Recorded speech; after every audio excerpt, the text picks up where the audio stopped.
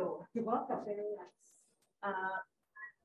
Happy to see all of you today, and to not see all of you today that are ready to get out for spring break. I'm excited to be here, yeah, excited to talk over real estate market and dynamics and analysis. I'm going to kind of dig a little further into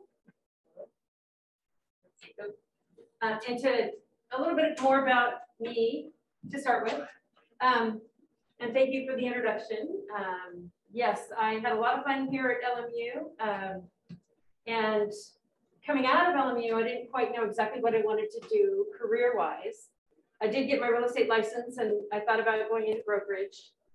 In the mid-'80s, there weren't a lot of females in the brokerage industry at the time. And I ended up going on the corporate side with Carl Parcher Enterprises, which started there as a coordinator and worked my way up. We created a training program that actually that trained me to become a real estate manager. And I'm going to tell you a little bit about the fact that I've been around the business my whole entire life. But I didn't really know that there was this niche on the corporate side of tenant representation. So when we talk through the seminar, we're going to talk about what I do and what people like me do for other companies. And so we're going to look at a bit from the tenant perspective side, but also tying in, from a developer side, and really about understanding the market and dynamics. So I've been with Wendy's since 2000, and Wendy's is based out of Ohio. We're an international quick service restaurant company with 6,800 restaurants worldwide. We're working towards 8,500 by 2025. So we have a team of about 150 people that work towards that growth goal, from the CDO down to the VP, to the real estate directors. We've got legal support, and we've got construction support and design support. So wonderful company, great team. I don't know how many of you know too many things about Wendy's. It's because it's not West Coast based. I don't know where all from, but Dave Thomas founded the company in '69. He was an adopted kind of entrepreneur, and he's got 5 values that the company really still works from today. And that's quality is our recipe, which is on every one of our buildings. Do the right thing, treat people with respect, profit's not a dirty word, and give back. So great words to live by, and as does the company. I was going to ask anyone here, or if somebody can raise their hand on Zoom, does anybody know why Wendy's burgers are square? Anybody?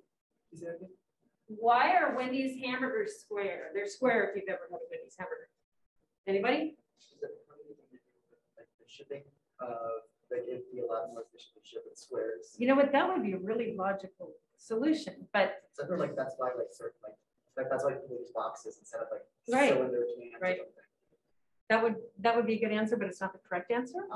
But Dave was this real simple guy, and he says, we're going to have square burgers because we don't cut corners. Super simple. And so my family's around the real estate business. Like my husband's vice president of real estate for a company called Every Table. And that's a company that's based out of LA. If you Google them, it's a really exciting company. They're a public benefit corporation. They have a public mission, but they're for profit. And they do chef prepared packaged meals to go to try to do delicious, affordable meals like grab and go or on college campuses. And they're growing really quickly. He's also been on the tenant side. He's been on the broker side, but he's been on the tenant side with Darden, which is Olive Garden, Red Lobster, Fleming's. He's been with Outback, Blue and Bridge, Outback, etc. He enjoys the tenant side as well. And then just real quickly, I have 2 children. My daughter Kristen is a 2012 grad from LMU. And I'm going to tell you a little bit about her. She didn't quite know what she was going to do when she graduated. She actually jumped on an airplane with Mark and I to go to ICSC, which we're going to talk about. ICSC is, we still call it International Council of Shopping Centers.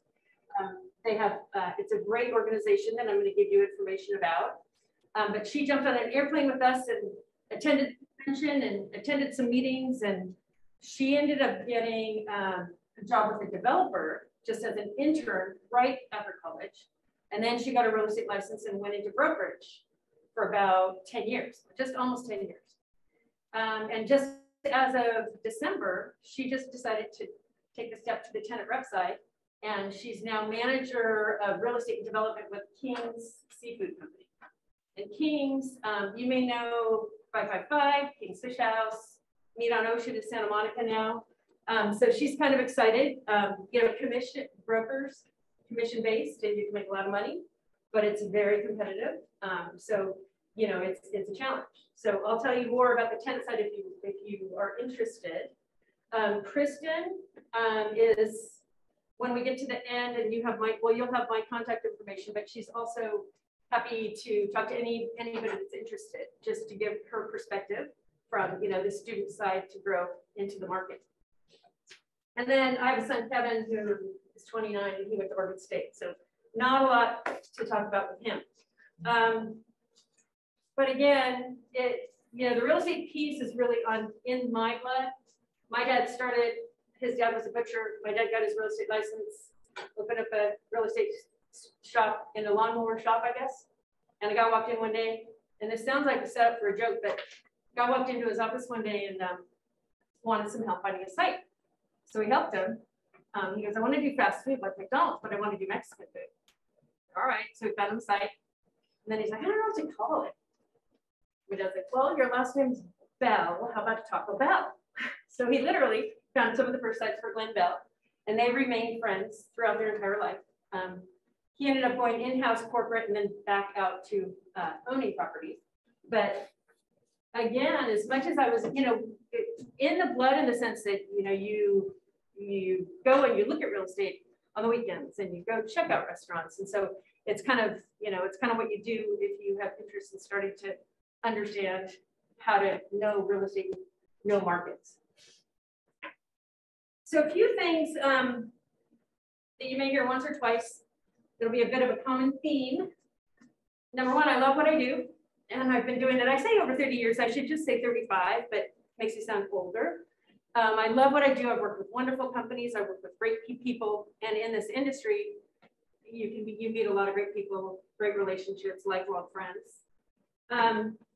You might also hear me say once or twice, back in the day, old school, because what we're going to go through as far as analytics and analysis and what we do, what we have at our fingertips today is nothing like what we had when I started. We didn't have cell phones. We didn't have computers really when I started. It's really fun to kind of watch the industry evolve. And I love the tools that we have at our fingertips. So I want to pass right now if I repeat myself when I do that. And then I want to just really emphasize, we'll say it once and more than once, over and over, how important relationships are in this business. And I would say this business and or any business that you're going to get into, you know, really, you know, be communicative, be honest, be responsive, responsible, because it goes a long way. And if you intend to be in a career like this, you know, for a long, long time, it pays back to really be, you know, work with integrity. So, you know, if anybody from Zoom wants to jump in, but I did want to kind of get a feel of who we have here. Just we'll ask a few people, you know, why are you here today? Out of all the seminars, interest, anybody want to share if they're heading towards a real estate career or?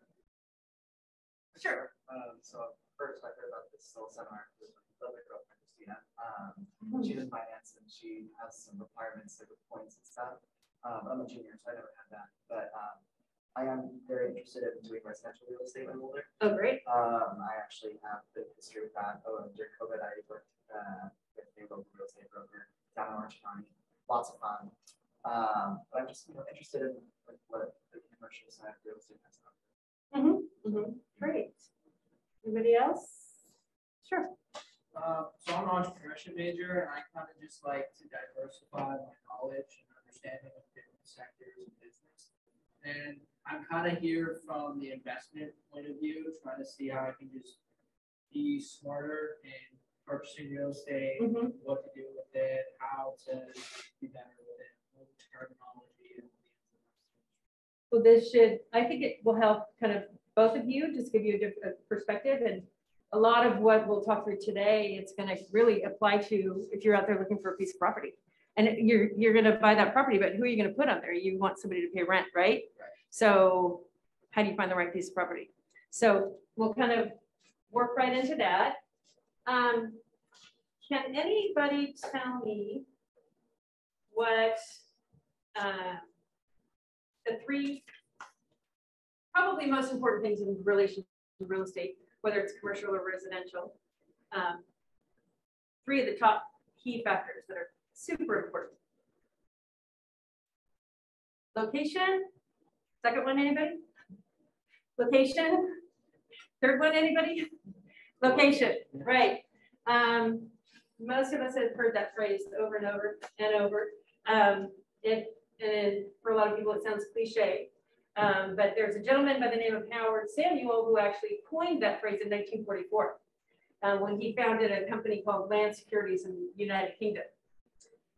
And I think based on everything we're going to go after to talk through today, you're going to realize that location matters. When I started to put together all the materials here to talk through the seminar, I thought about dynamics and what that means. It really means forces or aspects which stimulate growth, development, and change. And then when we talk about analysis, it's kind of the process of breaking a complex topic or substance into smaller parts in order to gain a better understanding of it. So with that in mind, this seminar, we're going to break down the larger aspects of the real estate market. There's so many little parts, and you really got to be diligent and do your homework to avoid costly mistakes in this business. We're going to go through, this is kind of an outline of what we'll talk through. We're going to go through strategic market planning and site selection. We're going to define a trade area. We're going to talk about tenant categories. We're going to talk about tenant site criteria and customer profiles, because as a tenant, you want to know how much land do I need, what do I need to have a successful site, and we want to know what market do we want to be in, where are our customers. So we're going to go through a little bit of that. Know your site requirements, know your customers. We're going to talk about demographics and infographics. We're going to talk about strategic development plans. We will go through some of the mobility data and how it relates to finding sites, how it relates to understanding your customer, how it can help you gauge if you're adding restaurants. You can take mobility data and do a sales impact study to gauge what potential impact would be. Impact is also, we also call it cannibalization, which is the less attractive term, but impact. We've got a slide that'll define shopping center classifications. So everything from a regional mall down to a strip center. We will go through physical site characteristics. And then we're gonna kind of focus on, I would say, a Class A development project that one of our REACT members, Erwin, who is here in this large audience today, it's called Topanga Village Plaza. So we've got his development brochure, and we're going to ask Erwin to talk a little bit about the history. How did he get the site? And how did he re-tenant it in this case? And where it's at today. So I think it'll be a great, once we talk through all these different aspects, and then how we got to where he was, it's a beautiful project, and where I would say it's, when we talk about home run location or AAA, it's truly a AAA. We'll talk a little bit about market fluctuations, because when we talk about markets being dynamic, I mean, it's not always grow, grow, grow. You're going to have recession, you're going to have issues, you're going to have situations when you're going to, potentially need to close, potentially relocate. What has happened to the industry in the last 2 years with COVID. So we'll talk through that a bit. And we do have one slide that hits the bullet points of really what you'd want to go through in a letter of intent. So once you do get your site and you want to lock it down and you move forward, so it'll show just basically how you define, you know, what you would go through for a letter of intent.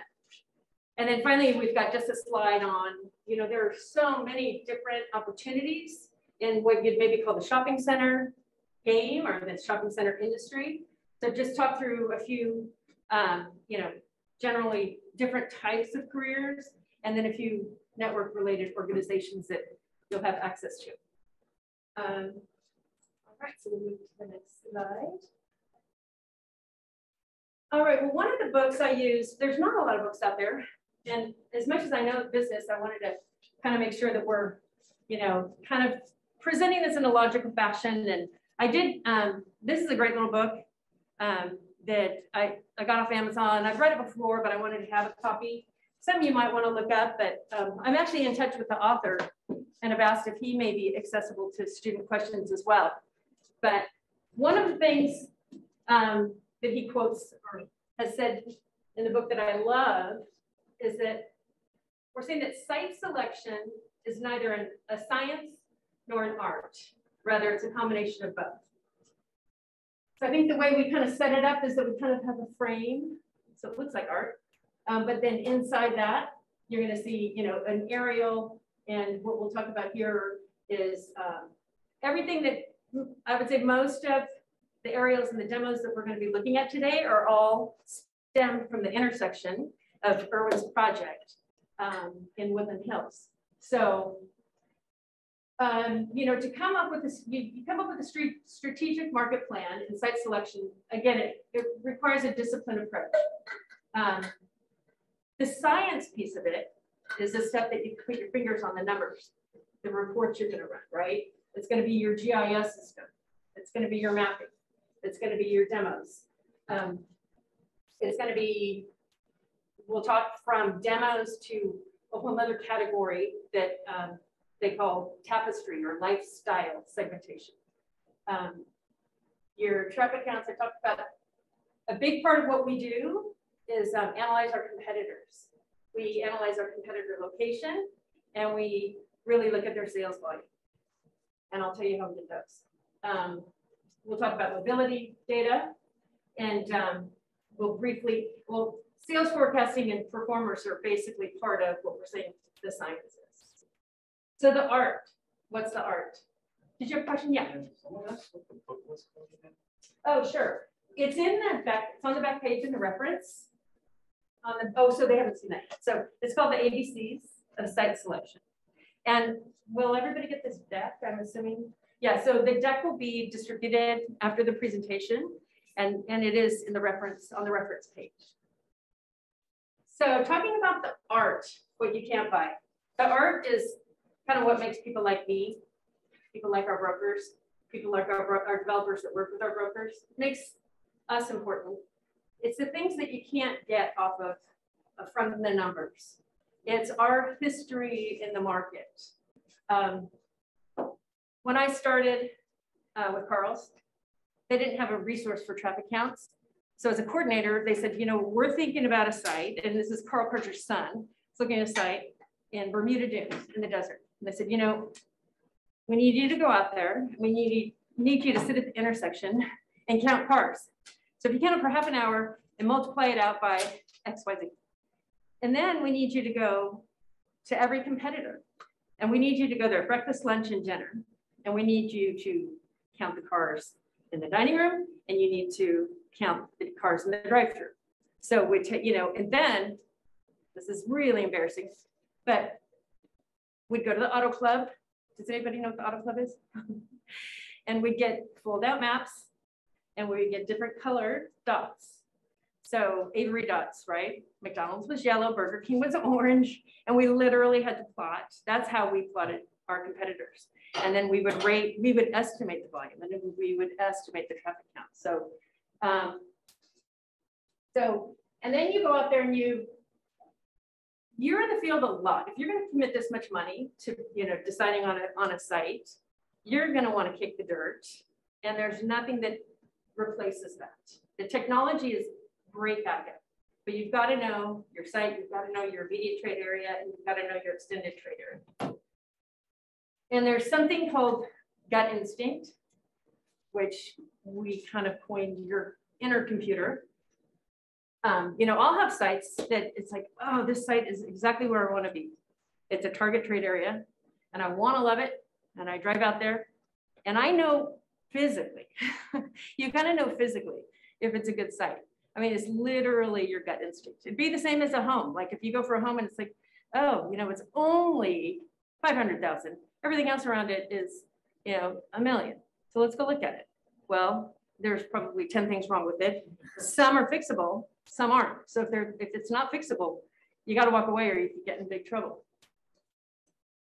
So again, it's the feel of the market outside of analytics. We go into grocery stores and you want to know, you know, what kind of meat are they selling? You know, what's on the big displays? I mean, are you seeing heavy Hispanic mix? Are you seeing heavy Asian mix?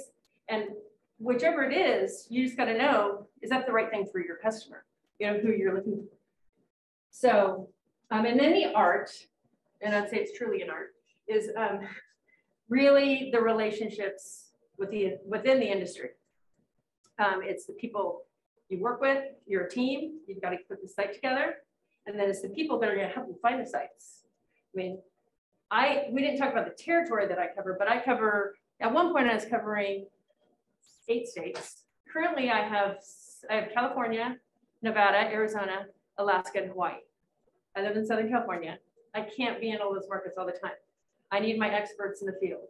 So I've got my brokers on the ground, and you know, they know when a shop closes, or they're in touch with all the local developers. So you really count on your brokers, and you count on the developers that, you know, it's like not every deal has to be painful. You come up with maybe a cookie cutter deal where it's like, you know what, we're going to buy this, you're going to lease it, and by the way, next time we do one or you find one, call me and I'll do it for you. So you really count on the relationships to get your own work done, to find the best sites. And eventually they can become friends, all depending. And by the way, I think I'm here today because of an industry related relationship. 20 years ago, perhaps, I did a macaroni grill deal in Torrance, and the leasing agent for the property was Erwin Busey. So, Norm was lucky to have us, but he didn't make it easy. He wanted to redesign a national brands prototype, which was a lot of fun. But, you know, you get through the deal and the restaurant opens and it knocks it out of the park. And, you know, you hope to do more deals in the future. And we've stayed friends ever since. And when he started the real estate advisory committee, and he's like looking for anybody that went to LMU, business college or not. So that's why I'm here and I'm enjoying it. So extremely important. All right, so here we're going to start with, you know, essentially the definition of a trade area. And it can't get any more black and white, I would say, than this. You know, it's really a geographical area. And it's really, when you look at it, it's as far as you think your customers will drive or walk.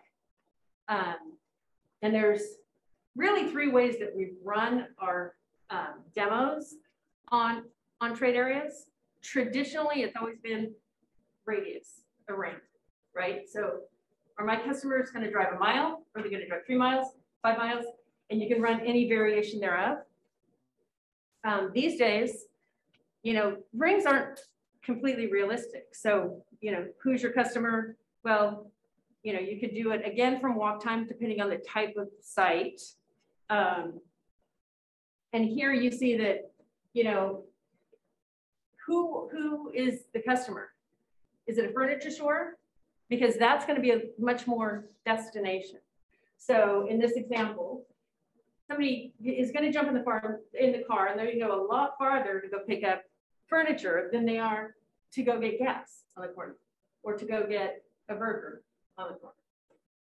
So essentially, I mean, you've got this, you can read through it, but when you break it down, a geographic or international region where a company transacts business, that's, I would say, where about 70% of your business would come from. And you'd call that a primary trade area. And the rest you'd kind of call it secondary or extended trade area. Kathy, can you talk about trade barriers? Yes. Why rings don't necessarily take that? Yes. So I actually have some notes on that, just to remind me to talk about it. And we may jump into some other maps that might show this better. But again, the old-fashioned days, like the rings don't always make sense. If you think about, okay, think about where we're sitting here today. If I wanted to put a Wendy's at the front gate of LMU, where I just drove in today, and the ring is going to pull some pretty amazing demographics.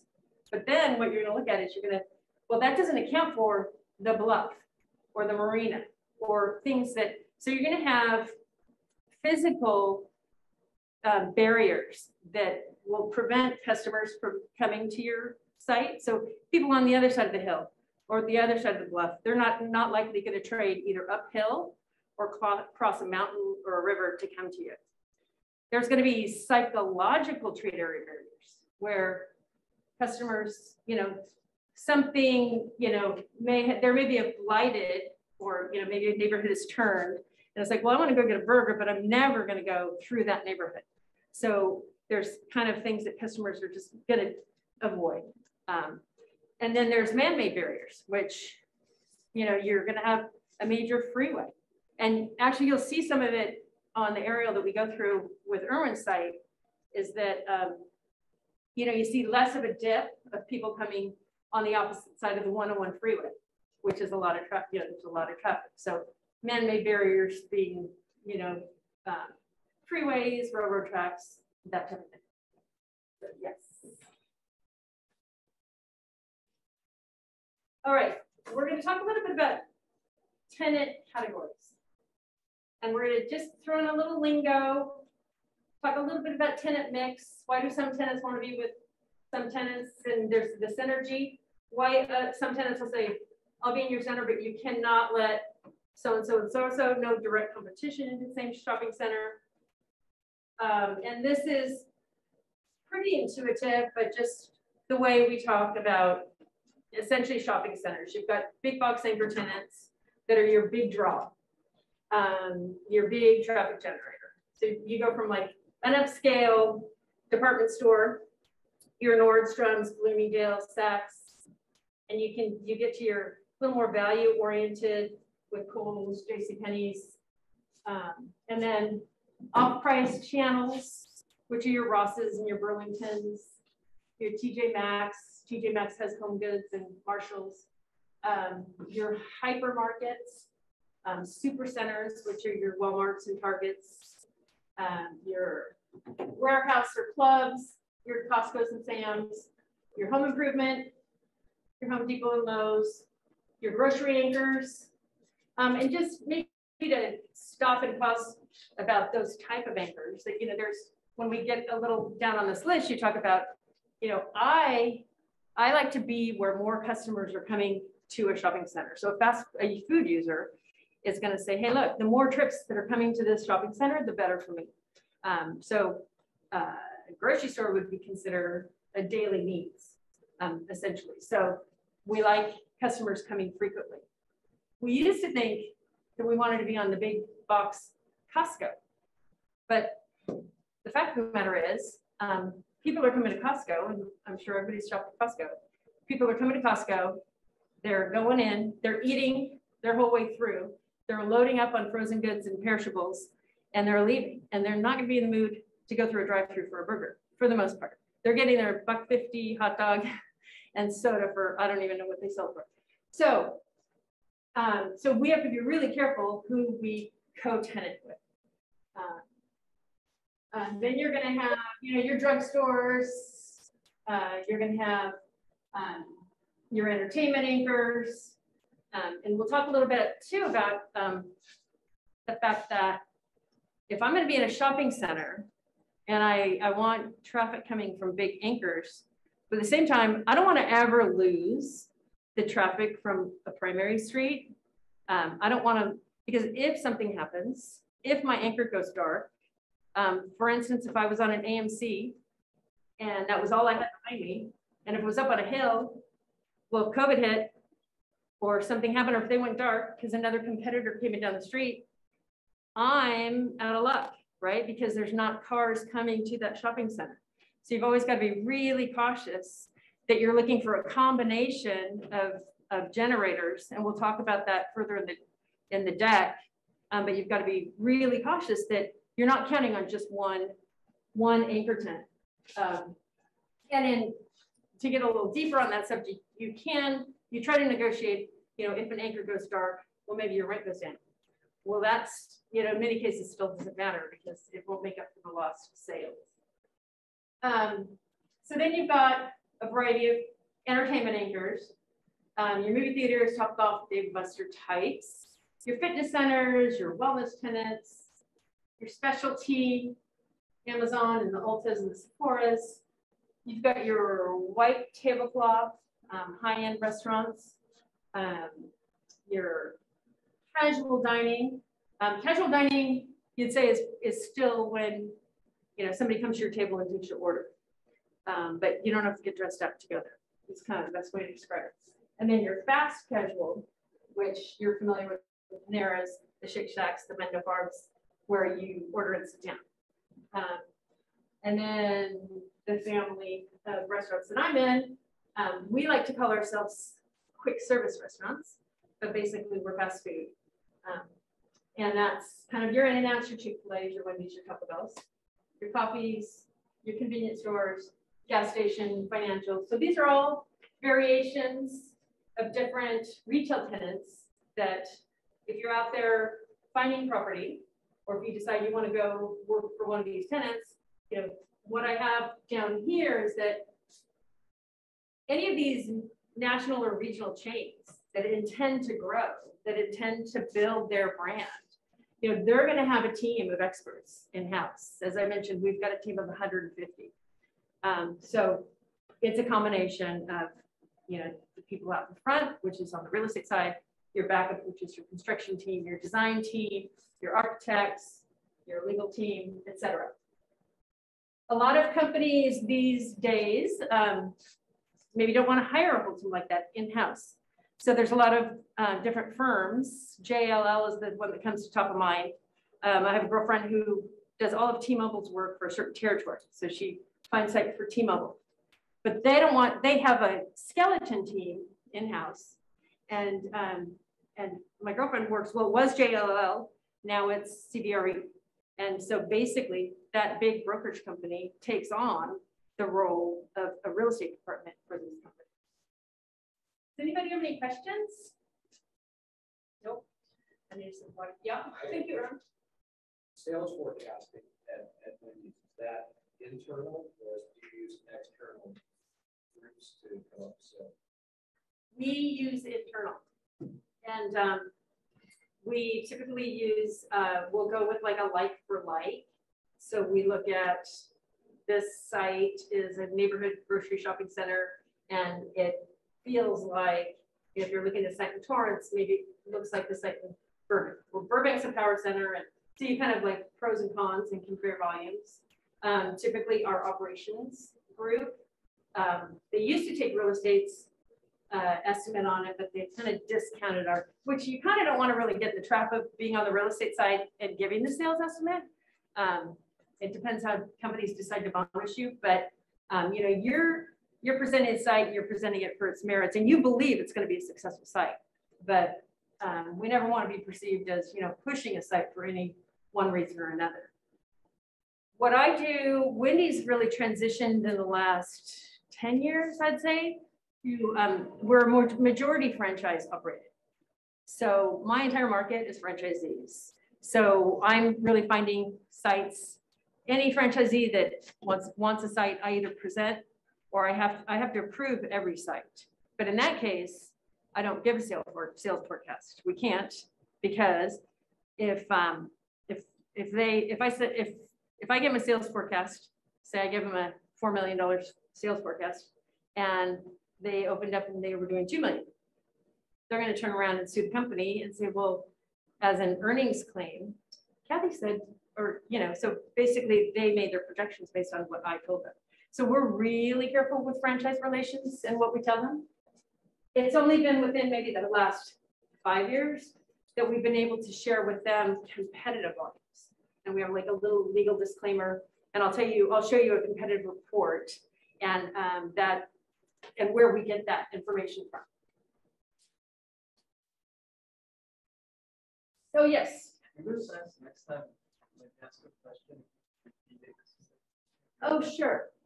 Okay, yes. I'll repeat it next time. That last one was on sales forecasting, so hopefully, yes. For the landowner, is it the Wendy company or the franchise? So the question was, with our properties, is it a Wendy's deal or is it the franchise operator? And that's, go to the head of the class right there, because people would want Wendy's on the lease, but for the most part, what I'm doing, it's the franchisee on the lease. Number one, most of our franchisees like to buy. It's very rare in hot markets that we're able to go out and buy properties. But most of our franchisees have great net worths. So, but if I'm going to a center and there's pads that I'm competing, number one, we have an in and out set criteria here. So if in and out steps up, I kind of step aside. Typically, if Chick-fil-A steps up, I step aside. Or we can co-tenant with Chick-fil-A. We battle that out, a whole nother discussion. But there are cases, and we have some smaller franchisees that number one have either not developed ever or need help. So we have a program within our company and they can pay us money. We call it a RIP program, real estate procurement program. And in that case, they pay us and I find the site, I negotiate the letter of intent. Wendy's is on the lease, Wendy's Properties LLC, which is about an $800 million net worth in that group. So landlords love to see that. And that way our franchisee can compete against some, you know, the Carls or the Taco Bells or et cetera, et cetera. So, but that's a great question on who you're getting on your lease, right? So this is the first time, you know, I created this deck. It's a big story to tell. And actually there's things like that I would maybe note that I could expand on in the future. So thank you for asking that. And I'm gonna, what I did is to help you get a picture of who's, you know, what tenants look for. And if you're out looking to buy a piece of property, you know, you can pretty much pull from the internet. Not everybody has it readily available. Again, if you go to these conventions, literally tenants are there like, bring us deals. We have stacks of, here's our criteria.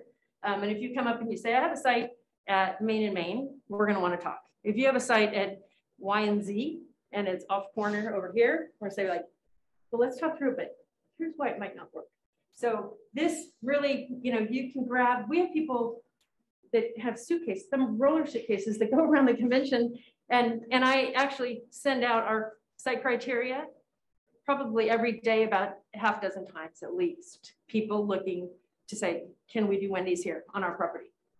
So I didn't want to, there will be Wendy's materials, but I didn't want to like drown you with Wendy's materials. So pulled Panera Bread, and I thought they did a nice job. You get an idea of a rendering of their building. And then you'll have a clearer picture of this when you get the deck, I think. If not, you could, I pulled it off the internet in this case. But they've got a great breakdown of what they're looking. They're looking at 1 and 2 miles. And they're showing, you know, what is their residential population? And that's different than their daytime population. Daytime population is people that are working in the market, or people that have not left during the day to work elsewhere. And they're looking at a median income range and education level and traffic counts. And then they do a nice job of listing their preferred co-tenants. So if you see they like big box, they like regional retail, They like prominent shopping centers, like being around colleges. And then they also included a little bit of what they expect as far as their site requirements.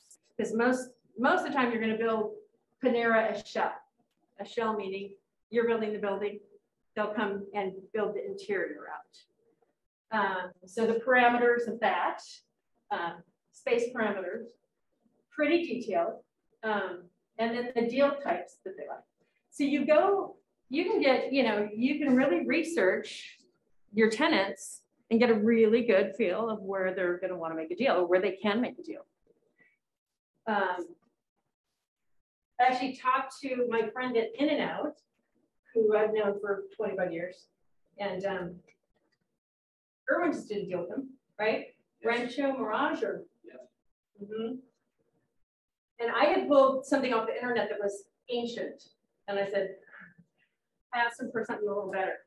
He actually sent me the site plan on your project because I talked about wanting to have something tie into talking about a project. But I like your project in Woodland Hills is for this class at least. But so they don't need to say much because they're a highly desired tenant. When we talk about quick service and like gas stations and they're typically, they need kind of convenient locations. People like driving and they didn't necessarily think, I want a burger, but it's like, oh God, In-N-Out. They want a quick, easy In-N-Out, literally. They used to take sites that were like way off the intersection and, just not great sites. They're really big on buying their properties. And so when they started their company, they went out and they just bought properties off interchanges and just random properties all over, and they could build and people come. Most restaurants can't do that, but they kind of polished their strategy because now you've got developers rolling out the red carpet for them. And if they can fit them, like I don't stand a chance trying to get a pad when In-N-Out wants to be at the center. When you look at, they need the heavy traffic site. Similar, what you're looking at as far as population, median income range. Their lot size is huge. They've got to have 50,000 square feet. So an acre is 43,560 square feet. So you need more than an acre to accommodate an In-N-Out.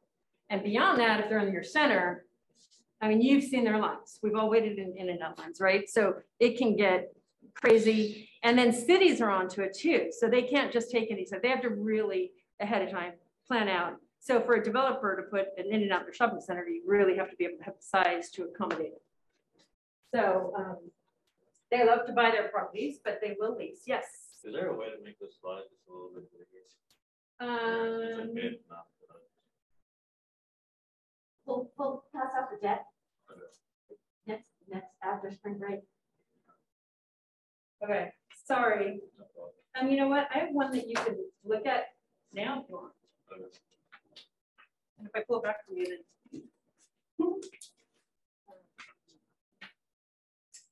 start from there. Thank you. Sure. And yeah, this one was not off the internet. This one emailed me. You're gonna have my contact information. So beyond the deck, if there's anything that you want more information on, feel free to reach out. And the to my favorite tenant. So this is emailable. I know this didn't come up very clear either, but we're originally the first guy I worked for. He's like, it's not too hard to figure out. Like Dave Thomas, simple guy, used to say, well, it's not rocket surgery. Literally. Yeah. So, we'd say, we know to have a successful restaurant, we need a solid residential base. We need daytime employment and we need retail synergy. And so we kind of looked at it as like a three-legged stool. And if one of those legs is not there, you're not going to have the same sales volume that you thought you might have. That's changed a bit because we've gotten way more creative on the types of sites that we'll do. When I say that we're at 6,800, a year ago, we were trying to get to 8,000. And within this last year, that 8,000 went to 8,500. We have a new franchisee that's a landholder called Reef, and they're a franchisee now. They're in Canada, and they have I want to say 900 targeted trade areas. And what they are is they're just a truck, they're a trailer. They're delivery only. So the ones they'll start popping up around LA. They're in Canada, they're in Dallas now, they're in Arizona, they're coming to LA real quick. But they've got properties everywhere. Like, what do we do with this extra property? You know, we will pop a trailer on there and we'll turn on our Uber, and so it's delivery only. And they're not going to do traditional sales volumes of the full, our average in LA is about 2.1. So they're not going to do that, but it's another point where we're getting our food out, which is excellent. So as you go across the top, we're doing little frosty carts in zoos and kind of entertainment venues. We're looking at drive-through onlys. We're looking at a whole variation.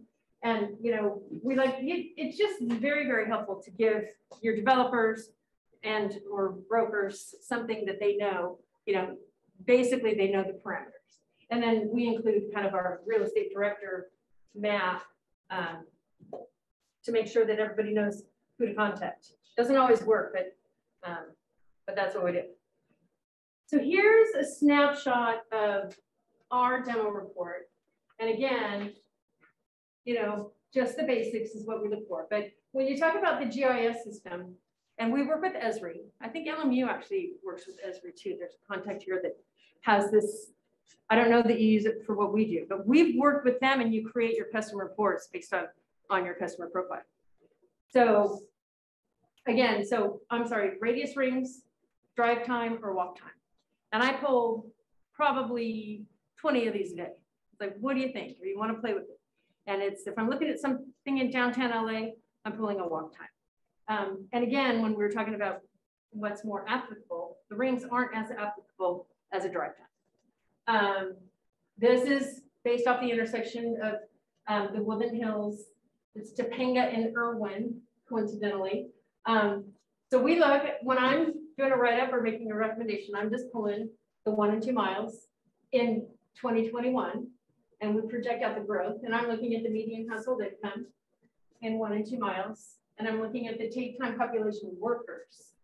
So where's my lunch? What I'm looking at. And then we've got a business report that I run, and there's multiple variations of any of these that you can run. But to me, I'm like talking to my franchisees or my marketing people. It's like, here's who you need to talk to or who you need to market to, because this is telling me REI is 1/10 of a mile away and they have 60 employees.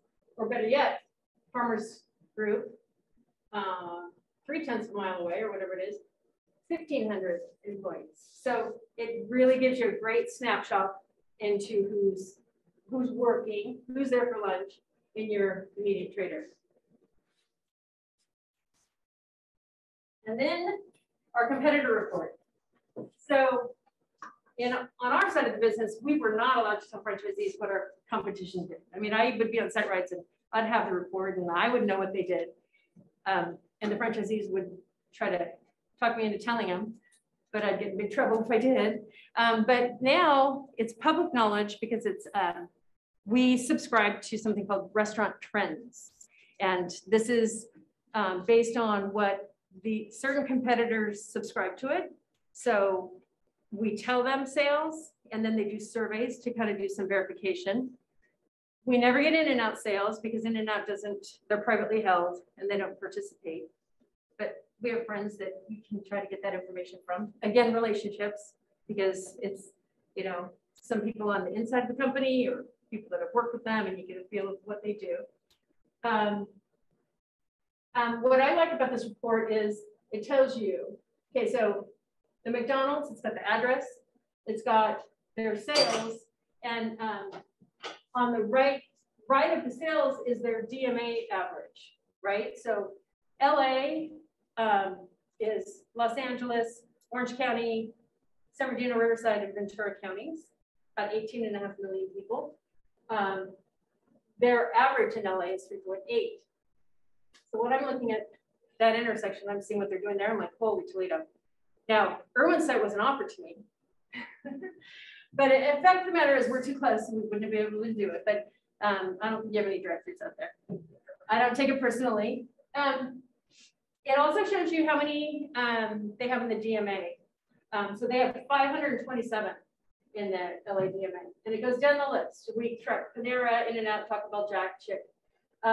Look at what the Chick-fil-A is doing in that market. Doing $9 million. So when you talk about if you're competing for a site or a pad, it's like, I know my threshold on rent because I know my sales average. And I'm probably not going to take a site unless I know it's going to do better than average. But I'm certainly not going to be doing, I hope and pray that I'd be doing almost $10 million at one point, but they're on fire. They and Raising Cane's, by the way, in this market are really, really aggressive with sites and can pay a lot of money. So because this is reported on something called Restaurant Trends, and we have a legal disclaimer, I am able to share that with my franchisees.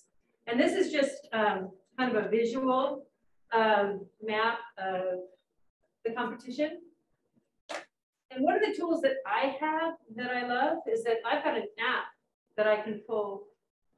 I can pull these maps when I'm in the field, and I can pull if we're driving. Like, so what's that? Yeah, Jack doing over there, or what's that? So this is an amazing. Again, back in the day, didn't have it, but love having it when you're active in the field. Esri provided a few reports for us that are based on the intersection of Topanga and Irwin, where the development is. This happens to be a 3.3 minute drive time. And they provided a link that will be on the last sheet of the deck. But you can actually jump into this and you can, after class, after the seminar, on your spring break, because this is so much fun, you can go into the site and it'll tell you a little bit about, you can see that the area in yellow is 5,000 people and they call it a polygon. Again, not a ring, right? 15,000 people in the orange polygon and 25,000 people in the green polygon. And I can tell you that the site at Topanga and Irwin is pulling from a lot farther than 3.3 miles. So they're, but anyway, this again goes to the competitive map and by census tract. But here's kind of what's fun that you might want to play with over spring break is if you can kind of tap, you know, they're going into the breakdown of how many, you know, it's going to break out your educational group and, you know, the percentages of high school to bachelor's. You're going to be able to kind of look visually and really, you know, the difference between a demographic report, which I showed you with all the numbers, and the infographic report is really visual. The infographics is just visual. But this, what these guys have, what these companies, because Esri is not the only company that does this type of thing, what the information that you can pull to get information on your trade area is literally endless. You could look at it from so many different directions. But I thought that would be very interesting for you all. And again, you have the link. I think it's just on that demographic, yeah, on the demographic or infographic page. In the trade area that we're looking at, I might want to go back up one more.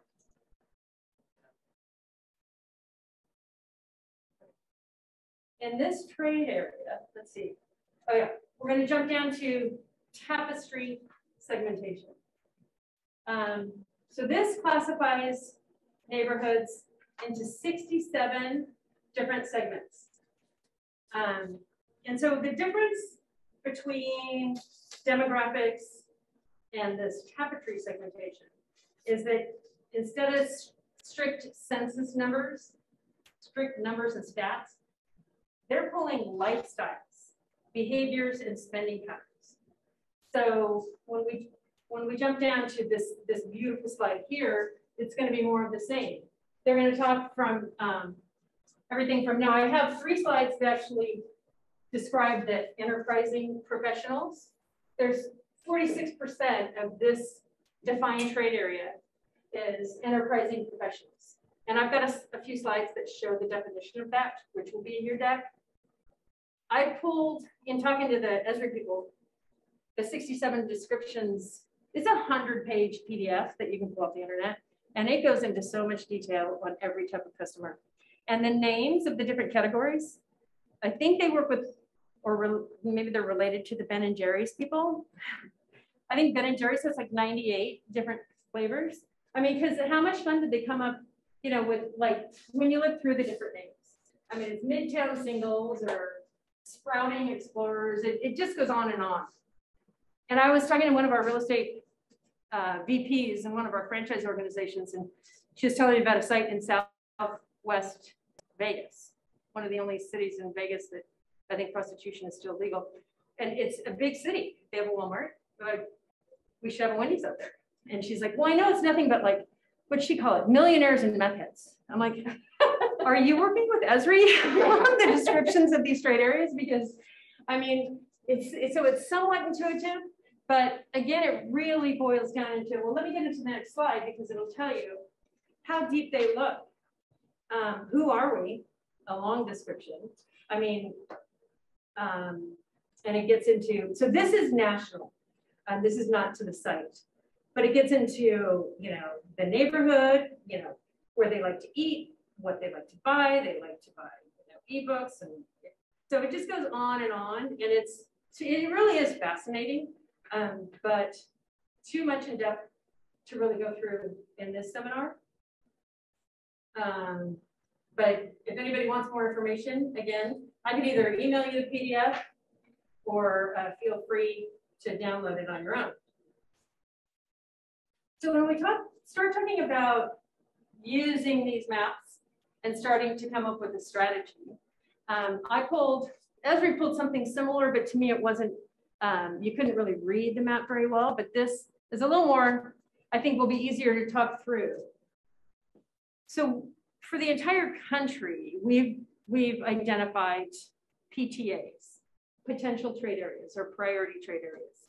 And in every one of those, it's really, so we take all of the GIS information, we say, okay, where do we not have a Wendy's? Where do our competitors have Wendy's? And then it'll rate, it came out with a different shading program that if McDonald's is above its average, it's gonna be a green. If it's at average, it's gonna be a yellow. And then if it's below average, it's gonna be a red. Well, we started with that. And then each real estate director really went into their whole entire market, and we vetted every single trade area. So I know where my Wendy's are. And in this map, and I can, again, this is what I can pull on my app when I'm in the field, which is awesome. I can click on the Wendy's head. We call it a cameo. It'll tell me the address, the sales, the franchisee, how long it's been open. And then I go click onto each of these. The fact that the rings have a red circle around it means that it's been vetted. So as a real estate team, we go in and we don't necessarily drive every one of them because most of us know our markets well enough, but it is a challenge to get to all of them. We go in and we kind of recommend, you know, we rate the trade area, give it a category. So inside those, you click a box that's got all this information as far as our strategic plan. So we also make a recommendation of who our preferred franchisee would be. So there's like a list of who that might go to. And I believe there's many other companies that use something similar, but it's a great way kind of to develop a really detailed strategy. Does anybody have any questions on this? Yeah.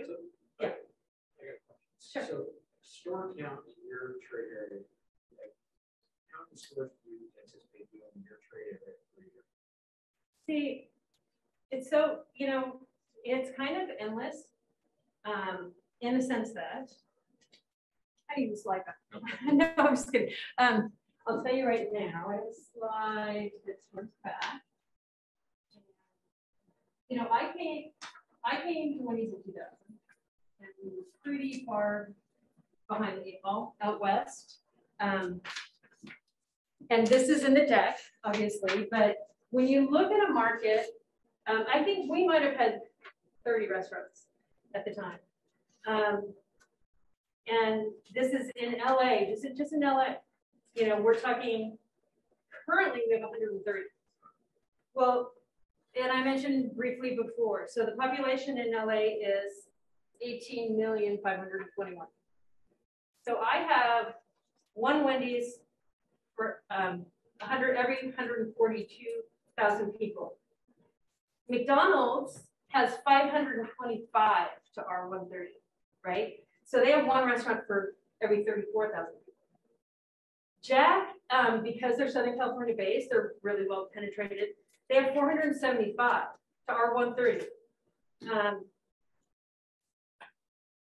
I have like a little thing. We have 130 currently because it's almost like we will do as many as we can do, as many as can make sense. But you know, to get one quality site, you're working on a minimum of 5 quality sites or 5 sites that you hope come together because it's really aggressive out there, competitively, availability wise, and affordability wise.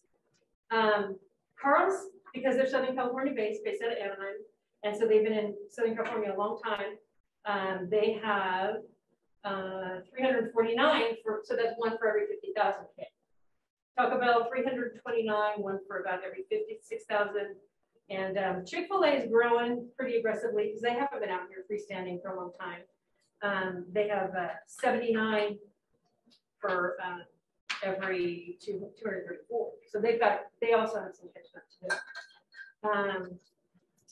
But when we get to this slide, now we'll just whiz through it. But when this is it's showing that McDonald's is the #1 in QSR as far as the number of units. Starbucks is nationwide. McDonald's has 40,500 nationwide. Starbucks already has 18,750, and they've been around since the 70s. McDonald's has been around forever, since the 30s. Yeah, so in my plan, I've got a goal and I have a stretch goal. And I'm doing about 25 deals a year in my territory, but if I brought more, I'd be a hero. So we're aggressive. Any other questions on this map? All right. So now we talk a little bit about mobility data.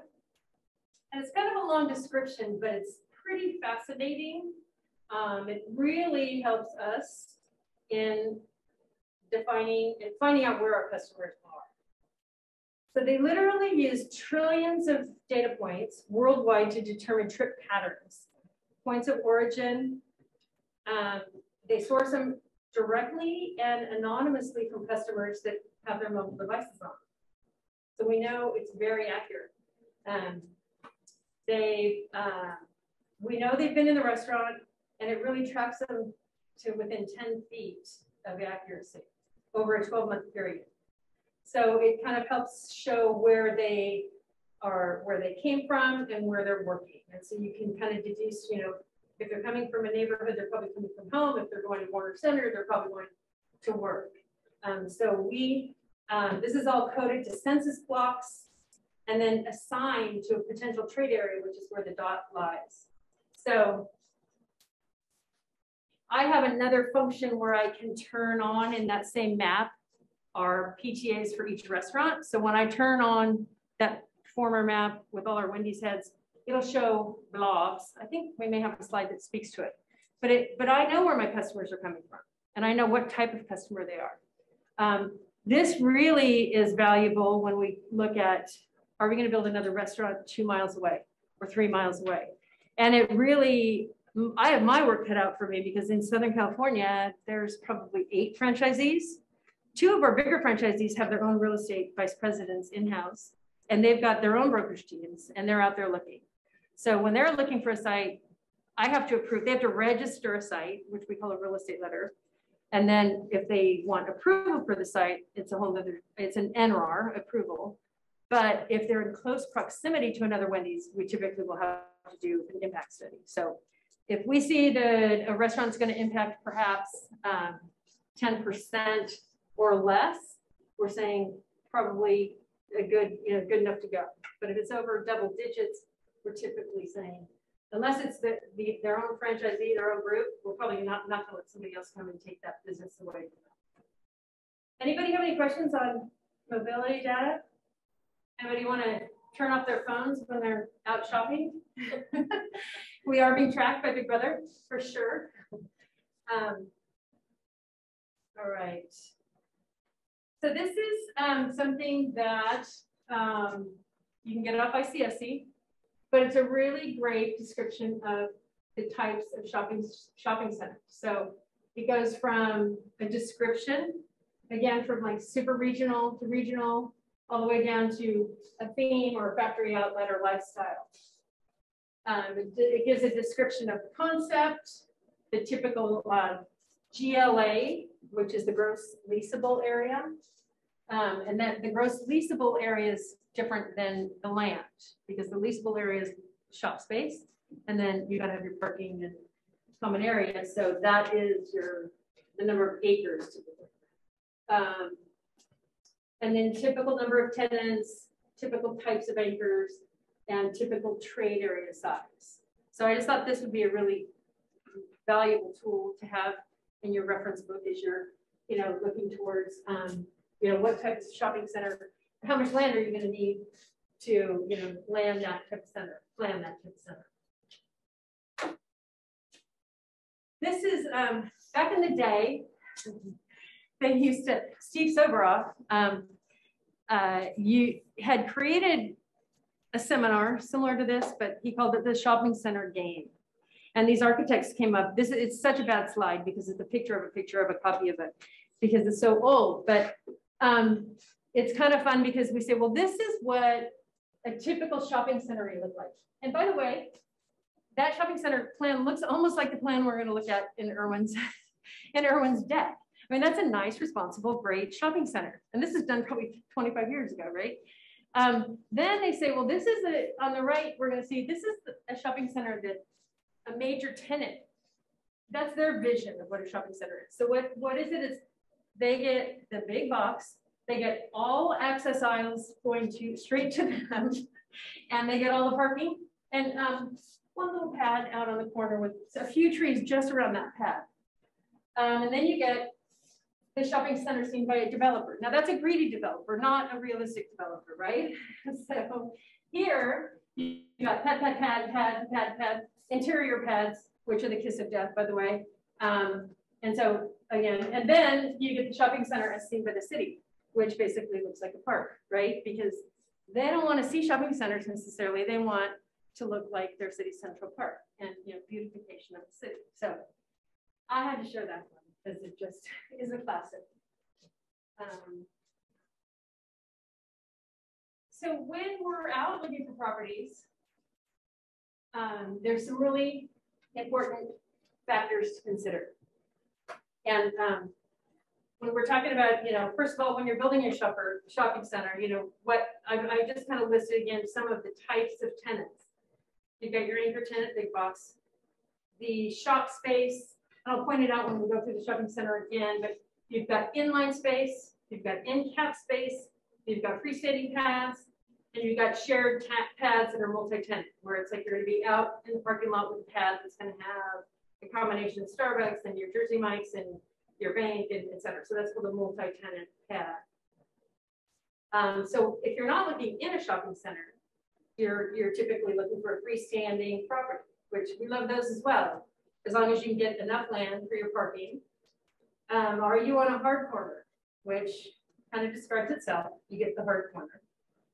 Are you on a near corner or far corner? So a near corner is when you're coming to the intersection, and this is my stoplight, you're the corner on the near side of the intersection.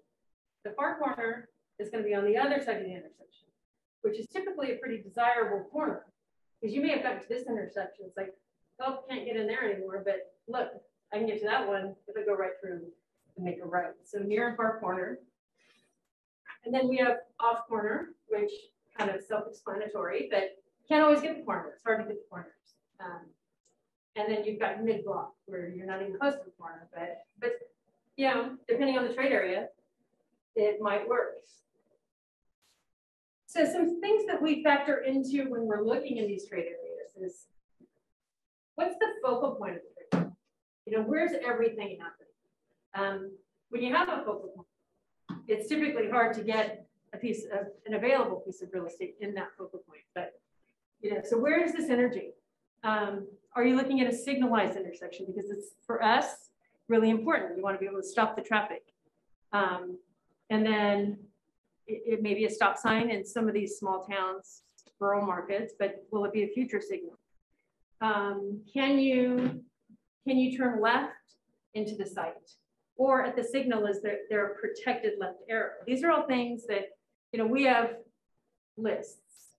Call it a scorecard, call it just a kind of like, you're making sure that you're checking off all of this information. So when you're presenting it maybe to your senior management or to the owners that are investing with you, you want to have answers to all of these things. If you're at an intersection, can they make and you look, if it's not posted, typically you can, but you've got to keep an eye out for that. You also want to be talking to the city, like, is there currently a median in the middle of the street?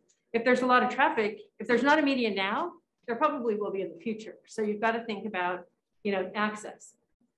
And then we think about, are you on the going to work side, which is typically where Starbucks or Dutch Brothers is our next In-N-Out. They don't care where they go because people are coming. Do you guys have you been to Dutch Brothers? Oh, in LA, they're coming. They're amazing. Drive-through coffee. So are you on the going to work side or the going home side? Again, is left turn in allowed? You want to be able to have your customers be able to turn into you. So is it a protected left, which would be, maybe there's a median with a real turn pocket, or then there's something we call a suicide lane. That's when it's kind of a center median, but there's no concrete or cement. So then technically it's legal for either direction to pull into that middle section. So we call it suicide lane because you both have the right of way. So there's not any direction there. So those work, but you got to be cautious of those as well.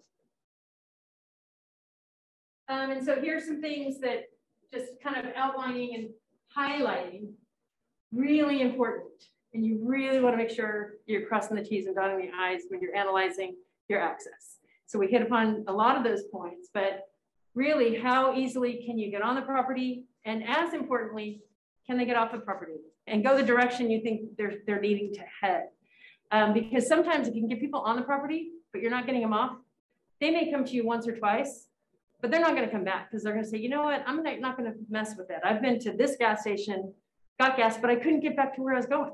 So I'm going to go to the next, more convenient gas station or retailer or whatever tenant it might be. You've got to remember, you've got to really, really understand on and off access points.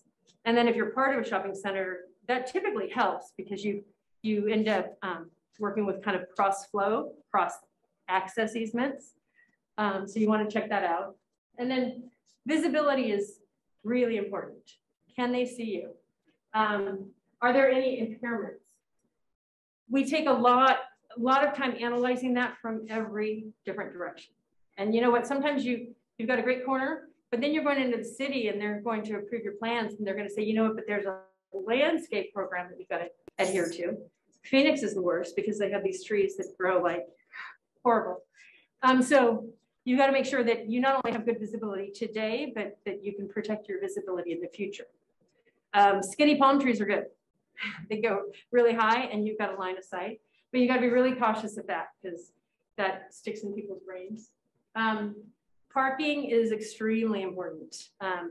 We call adjacent parking the spots that are adjacent to the building, and convenient parking. We'll touch on this a little bit as we go through the deck, but now convenient parking, and now we're having to carve out spaces for like Uber Eats and all the delivery platforms, because if they're gonna, if people are ordering from you, you want your drivers to have easy access. You want them to be able to park, and actually we're having to build extra counter space for just that kind of pickup, right? So they can easily come in and out. Because if they get an order and they're like, oh, I've been over to that Chipotle or I've been over to that Panera and it's a pain, they're gonna like, go to the next one, so you've got to make sure that you're making it extremely convenient for the parking and pickup. Signage kind of goes without saying, the more the better. Always maximize it out. Cities are tough on it. Developers are tough on it. but you got to work with it, right? Because in a center, they only get so much. You're looking at your building, how many sides of the building do you get? And you know, your freestanding sign, and are you on a shared shopping center sign, how much you can get, who's paying for it, you know, how you contribute, etc. So signage is critical. And then, you know, easements are important to identify. There's public utility easements and there's private access easements. And then one thing when we're in a shopping center that we look at, once you negotiate, you know, your pad and you know where your parking is and you know where the common access drives are, we're going to highlight an area that we're going to say, well, this is our protected area. So if you come in and you want to add a pad or you want to change an access drive, we've already identified that you can't change anything in this defined protected area. So that's something you've hit in your letter of intent. So how are we doing on time? Should we take a quick break now, or do you want to? I want to ask 2 questions. Sure. Can you walk through your deal that you're the proudest of, and also a deal where you're like, oh my God, I can't believe I got it. You know what? I have interviewed a few candidates in the last year, and I asked them that question, and then I went, what would I answer? So it's hard to say. I have lots that I'm proud of. Especially like doing the sit down dinner houses was a ton of fun, and we were treated like royalty because literally the red carpets rolled out for you. We did like deals with Caruso, like Maggiano's at the farmers market, and people really want to have you in their center. So doing quick service restaurant deals are a lot tougher. People don't always want drive-thrus. And we work with a lot of franchisees, but not all of them have the expertise in doing their, developing. So one of the ones I'm most proud of in LA, since we're kind of here in LA, we have a small store operator. He's actually got Woodland Hills. And Kevin Berry is a broker that I've worked with for years. And when we had company markets, he worked for us. And then I recommended him to our franchisees when we went all franchise. And so he's doing a lot of deals with them. So it helps me with him getting deals done. But this Ron Ross, who has been the head of our DMA group, as long as I've been with the company, just a wonderful guy. We found a site in Southgate for him. And it was a Burger King conversion. And it was a huge shopping center. But the Burger King was at the signalized entry. And that was a single owner, aside from the rest of the shopping center. So ton of density, ton of retail, ton of daytime, at a signalized entry, converted the Burger King, opened it up, and he's doing more than double our average. So he's happy. He and his wife are very, very happy. So it's a pleasure to be able to help our franchisees grow like that. One of the ones that you could tell your partner I regret, way back in the day, out in Rancho Cucamonga was a growing area, and there was a huge mall that Forest City built, right off the 15 freeway. I mean, it is landmark, boom, home run. And I think Mark was with Regency at the time, developing the parcel across the street. We were working with Mark. McDonald's had the pad on the point with Forest City. Well, we came to a deal point with Mark that was a hurdle. They didn't, at the time, his leasing person didn't want to give us any contingencies. So we can't move forward unless we know in our lease, we have the time to get our permits. Because if we can't get a permit to operate a drive-through, we can't do business. So we were at a stumbling point there. And who's the Rodney Dangerfield at Forest City? The leasing guy. Anyway, he's like, McDonald's blew out of their deal at the mall. We want it. So then it was a tough one because Mark's like, we'll do what you need us to do. By then, our company's like, we've got stars in our eyes. We're getting a McDonald's deal. It's in front of a regional mall, off a freeway, Foothill Boulevard, all the traffic in the world. So we open up and we're doing pretty good. Well, then there's so much traffic. The developer puts a median in the shopping center. So they can't turn into what was originally left turned in. And the city obviously put up a bigger median. So the access to the site just got worse and worse and worse. And our sales went down, down, down. And it was a company restaurant at the time. And some of our company people are known to give up sooner than maybe some of our franchise operators. So guess who's there now operating? McDonald's. We had to get rid of it. So that was a huge lesson learned. It was one of those that, so when we'd get company deals approved, we have to have everybody from the senior VP of operations back in Ohio. We have to have, we have marketing, we have operations, we have real estate, and we site tour and we package and we show all the pros and cons, and we get the buy-in from the whole team. So it's not like I'm out there making the decision on my own. Every single one of us said we would have still made that same decision because it just appears to be a home run location. But when you go back and if you went and did all the things, they made us do a special building. So it didn't look like a Wendy's. So we didn't have the recognition. We had minimal signage. We had horrible access. All the traffic in the world you want, all the residential and all the retail, but you couldn't get to us and you couldn't get off our property. So that one's painful, but McDonald's is making it work though. So go figure that one out, right? So anybody else have any questions before we break? Are we, okay. We're gonna take a what, 5, 10? Or do we want to take a break? I'm ready to go through. If we want to go straight through so everybody can, let's take a 5-minute break. Okay. Okay. Everybody? Everyone, are you ready to? Yeah.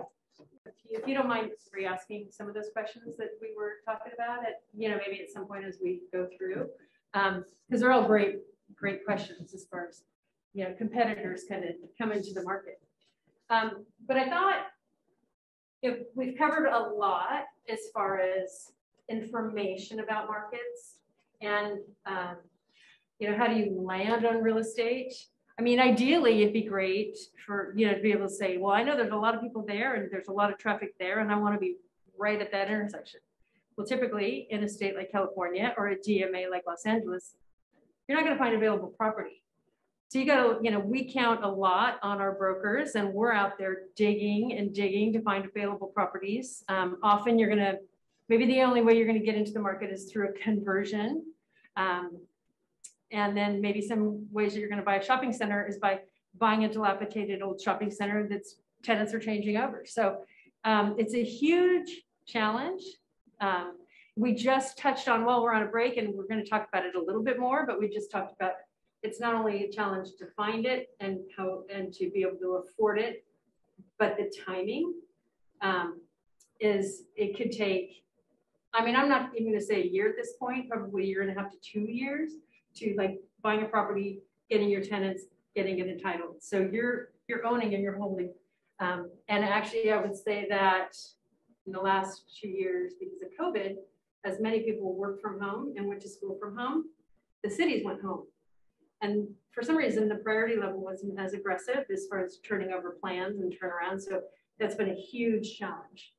And then we get into the challenge of commodities and timing and product. So, so anyway, we've covered a lot and we'll circle back to some of that as well and to some of these other questions we talked about during break. But I'd like to talk to Erwin and maybe you could come up here because of the Zoom audience. Sure. But we've got the first page of really literally a first class brochure of Erwin's project in Topanga, in Woodland Hills, Topanga Village Plaza.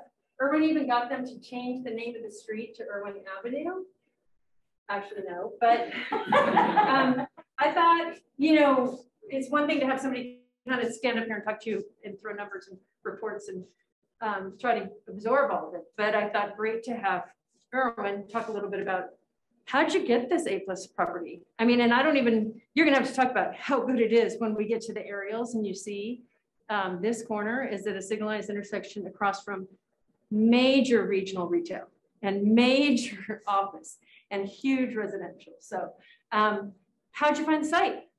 So I've been in the real estate business for about 30 years. And like Kat, True 30? True. Well, I'm probably, see, I'm probably over 30. Yeah. So. We say 30 plus. Yeah, 30 plus. And like Kathy, I spend a lot of time in the car, driving and looking at real estate. And I can tell you, I probably driven by this site numerous times. My name is Erwin, E-R-W-I-N. That's actually my middle name. When my parents named me, I was like, Erwin, what's up with this? And I really, when I was growing up, it was kind of a tough name, but I love it now because it's unique. And drive by the site, I'm like, Topanga and Erwin. Wow, it's a great site. There's Office Depot. There's Toys R Us. Never in a million years did I think I'd be standing up today, up here, speaking about this property. But we got lucky. Okay, luck comes through relationships and hard work, and really just we got a phone call, and the phone call was from a broker that we've known for years. Bill Bauman, who's one of the best brokers in the business. And he's just a phenomenal guy. He's actually the guy that introduced me to Mark Harrigan, that Kathy spoke about, who's currently my partner. And I actually got hired at Regency Centers, which is publicly traded REIT, specializing in grocery anchored real estate because of Bill. And long story short, I've been working with Mark for the past 23 years. So we got a call from Bill, and Bill goes, hey, this is owned by Catellus, and it's not really their profile. They don't specialize in retail, and they may want to get rid of it. And I'm like, oh my God, this is incredible. We have to see if we can get this. So this is a beautiful rendering.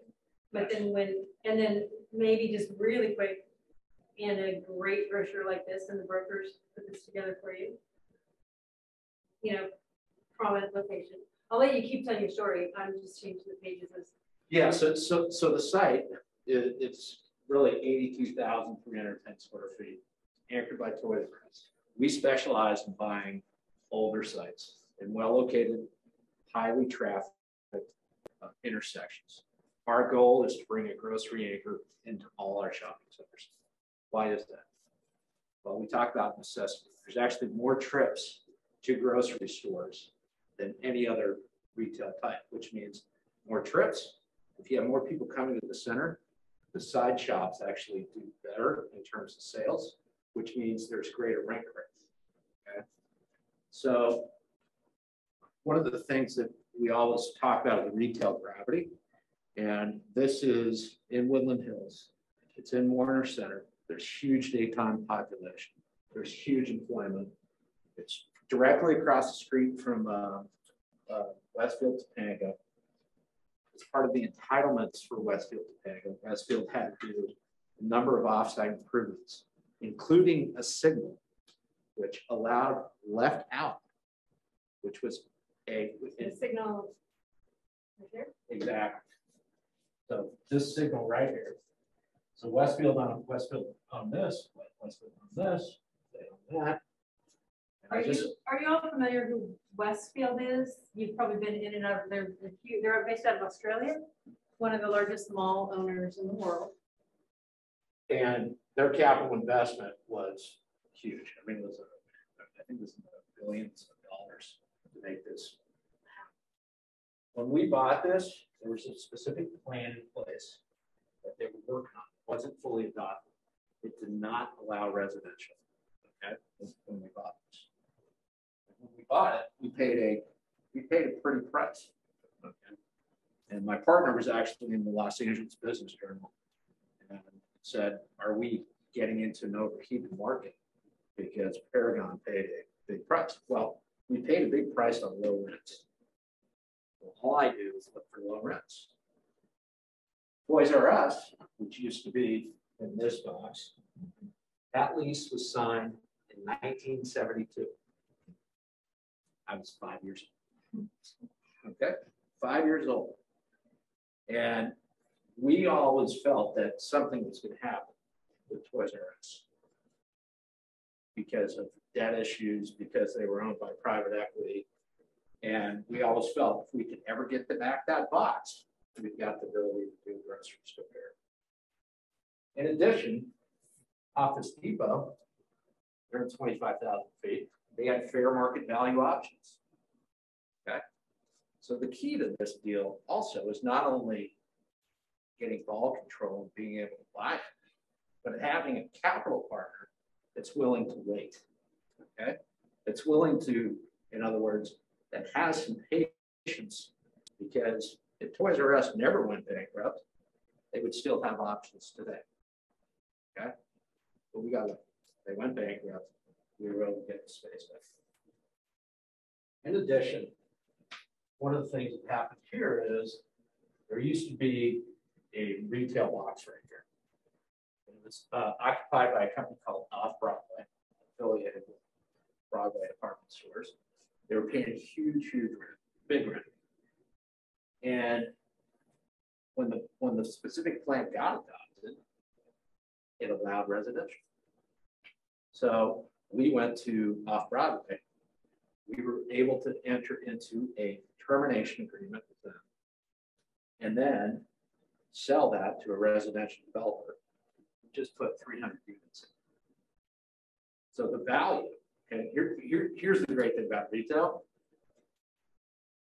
Look at the FAR here, the floor area ratio. What I mean by that is we've got 300 units here. There's no surface parking.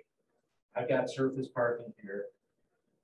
The value, quite frankly, on this, the highest and best use here is residential. But it's encumbered by long-term leases.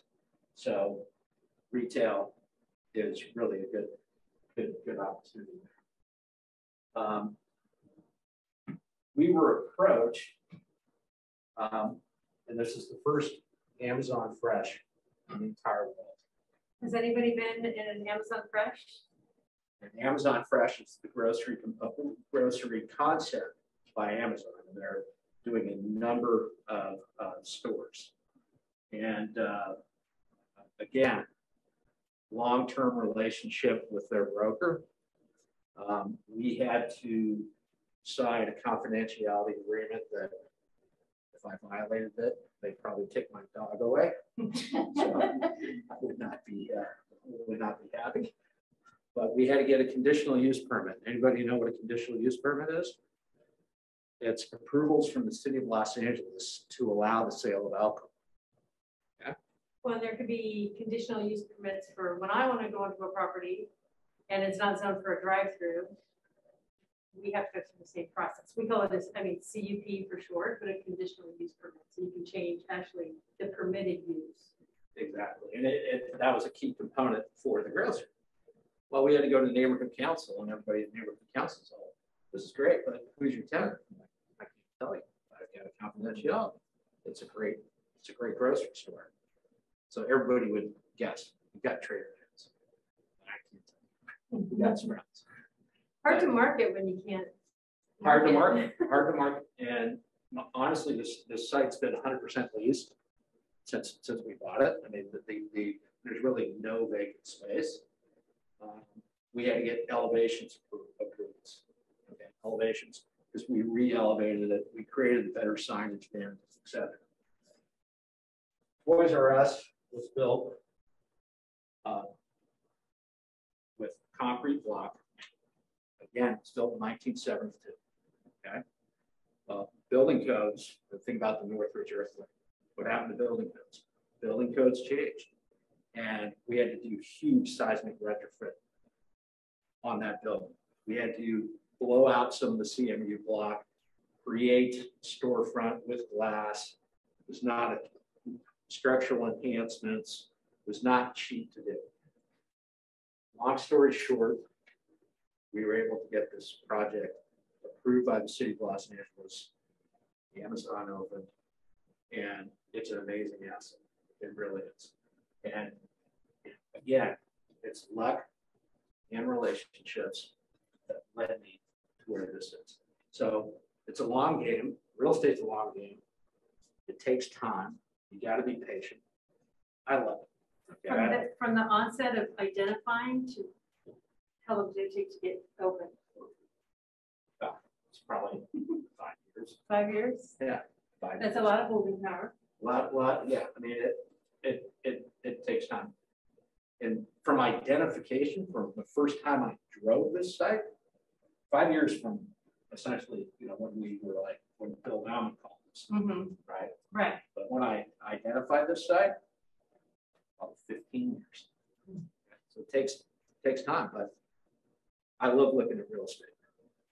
It's, to me, and you look at, okay, a lot of the things that Kathy talked about, access, signal here, got left in here, access point, access point, access It'll point. show on the others too, yeah, but access.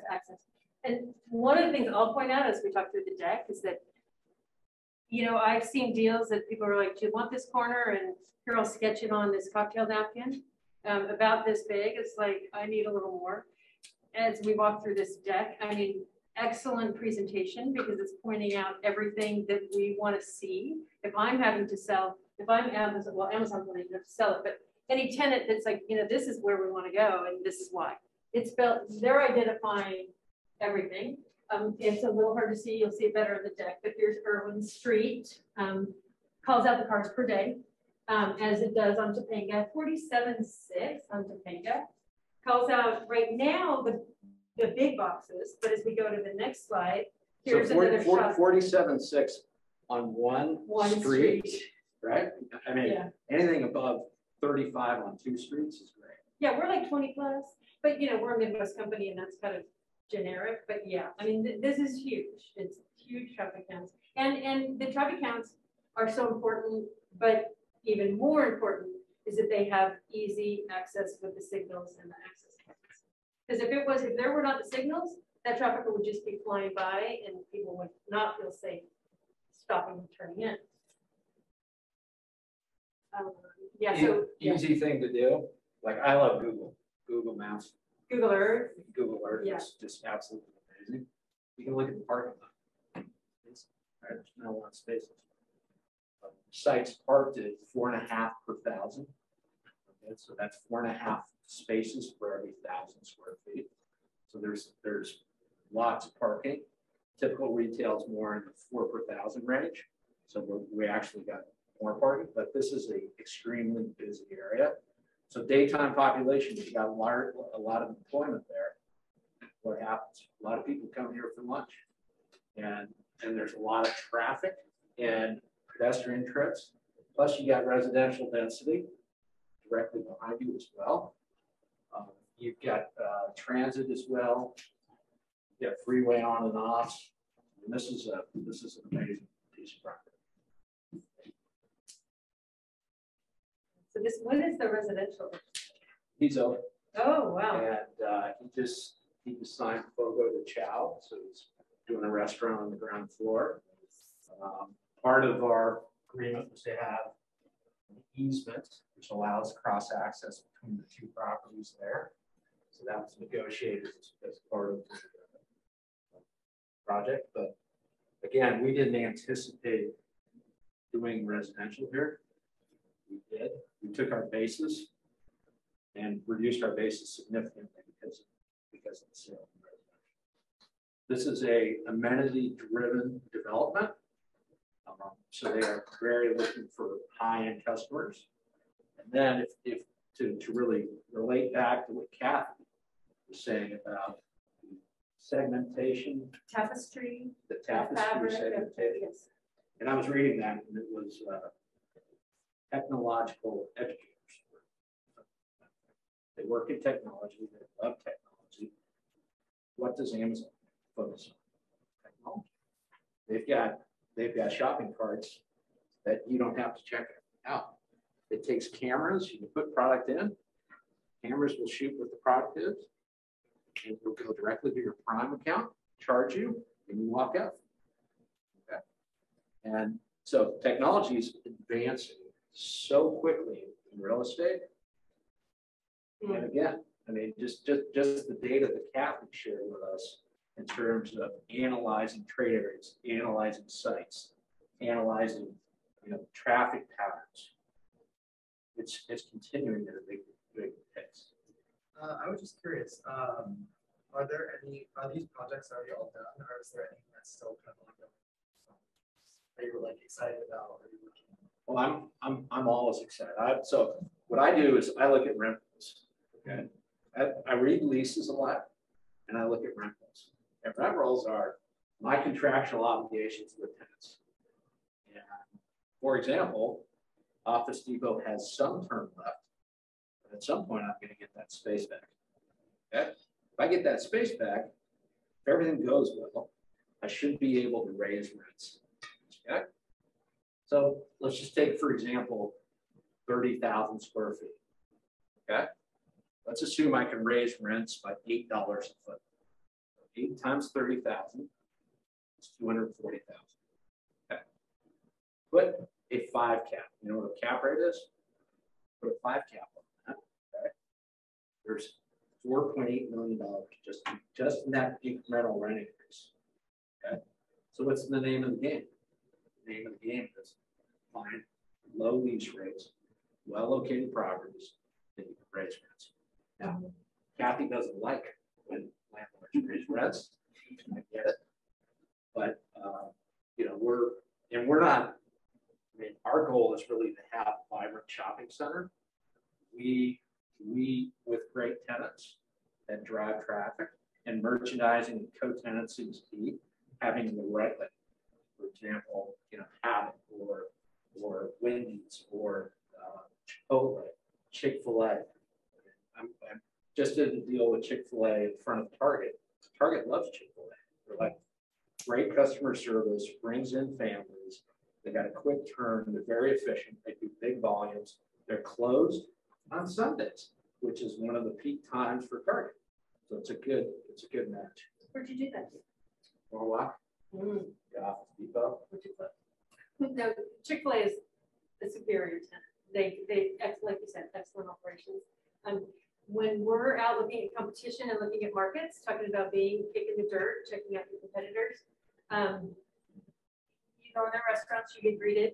The service is amazing. The restrooms are so clean. It's the only customer I think I've been in that actually they have diapers for moms that need, you know, so they are really, really customer focused. And so is In-N-Out. I mean, right. and I think the concept of In-N-Out where they do something really well, Chick-fil-A. I think that's a good lesson for everybody. Focus on what you want to specialize in and do it really well.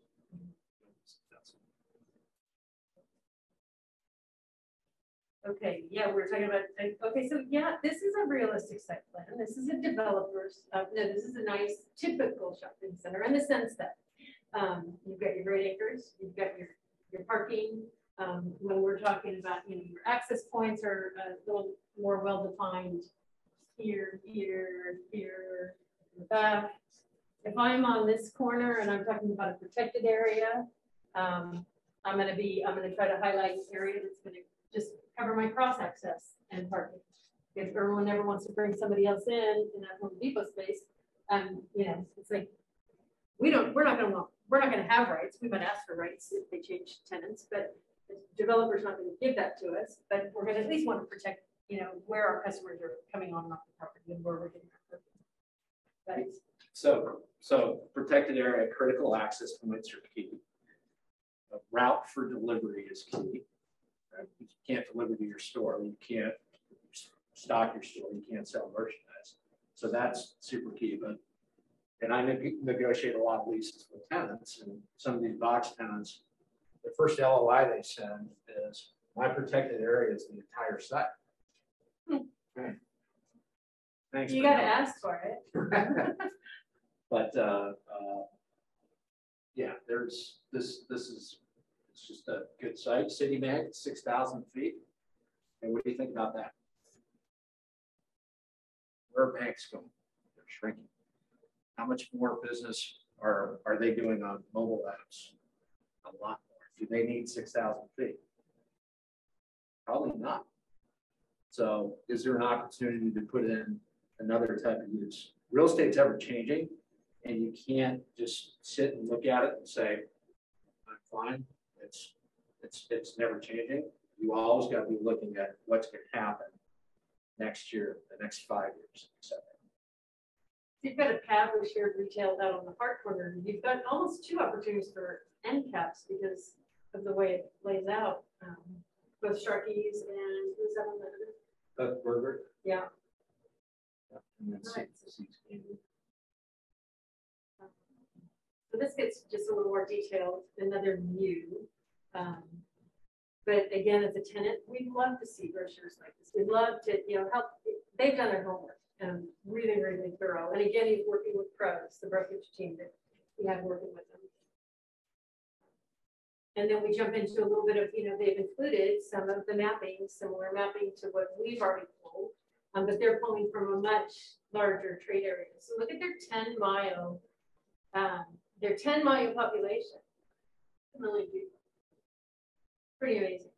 Because LA, that's why LA is so tough to do business. It's a great place to do business, really tough to find availability. But So a couple things to mention too. So the retail draw from a regional mall is a lot more than a grocery anchored shopping center. Typically, the grocery anchored shopping center is 3 miles. A mall is like 10 to 15 miles. So you cross the street from a mall, there's huge benefits to us. and I think on that shopping center list that identifies, where are those super regional malls, how far they're going from, that gives you an idea. So they're not in the shadow by any means, but they are benefiting from that heavy regional. And it's not just the one center. I mean, it's an expanded regional stretch right there of shopping. 3 really regional draws. Yeah. And what's the other thing about regional malls? What do you think operating expenses are to operate a regional mall? Expensive. Is there a surface parking? Typically not. Back in the old day, back in the day, yes. But Yes. now, because the trends are shifting, right? It's talk about underground and more open air. They blown out the old kind of dinosaur malls that were all enclosed and open them up. And so, yeah, not a lot of surface parking. So Coles, who Kathy was a real estate director there, their strategy was to be off mall with surface parking. Well, if you've got surface parking, you got lower operating expenses. You're across the street from the mall, you got the synergy of the mall. So I could quote all day long cheaper rents in my neighborhood. That's a competitive advantage. Mm-hmm.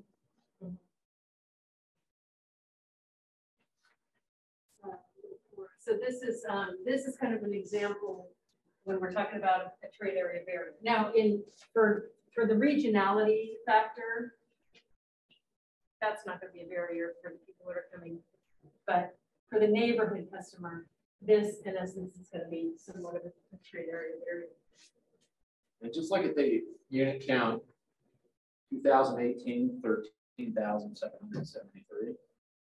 2021, 15,772. So there's big growth, and I guarantee it's more than that. Right? It's residential's on fire right. And a lot of the residential in this area, it's not lots that people are building new homes. These are lots that people are tearing down and building multi-tenant, multi-family essentially.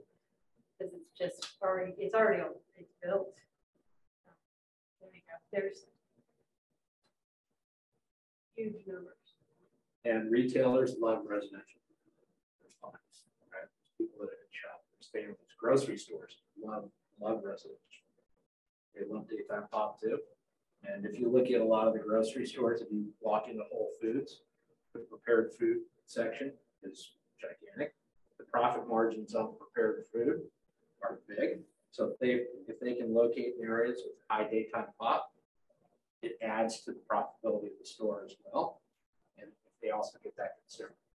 On this particular Amazon location, if you walk in, they've got about an 8,000 square foot section where they've got employees filling out orders for online shops. So in other words, somebody will order turkey or milk and this and that. They'll put that, grab it on the sales floor, bring it out, and put it in lockers. People can either show up to pick it up or they'll have it delivered. So efficiency and getting that last mile We talk about last mile a lot. It's the most mile in terms of distribution. Think about it. Amazon was like everybody probably 7 years ago, 8 years ago. Everybody's like, oh my God, retail is going the way of the dodo bird, right? And all of a sudden, Amazon goes, we're opening up stores. We're buying Whole Foods. Why is it? Because of distribution to the consumer. So not only is retail serving like goods, it's also acting as distribution points. So what you're going to see a lot more of in terms of retailers, in terms of store prototypes, is they're going to have a lot more back of house, less sales floor, and there's a lot more better inventory management. Target, we do a lot of work with Target, and I don't spread that, but they're doing a lot of pickup stalls in their locations. And they just announced, it's genius because they have in-store Starbucks in their stores. We'll deliver coffee to you when you pick up your goods. As a freebie? But, well, I don't think it's free. I don't know if it's free, but it's they're gonna, yeah. But Nice. if you're a mom, you've got kids, and you want your coffee, and you got product, You don't want to get out of the car. it's amazing. It Nice. just. Do you want to touch on the article that you? So today, there was an article in the Daily Breeze that the Rams are looking at this facility to do their training facility, The Super Bowl champion Rams? which is amazing. And it came out today, right before this.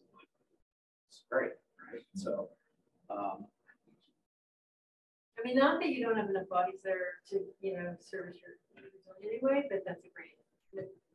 it's kind of like if, when you buy a house and you paint it and it looks nice, and then the house next door, somebody else buys it and they paint it and they put in fountains and water features.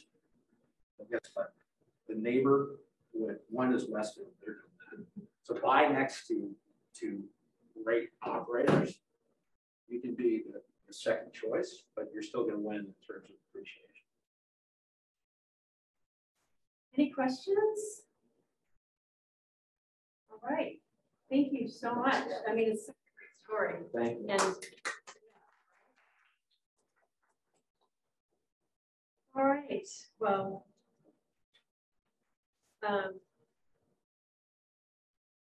we've touched on a few of these topics, but we're going to talk about,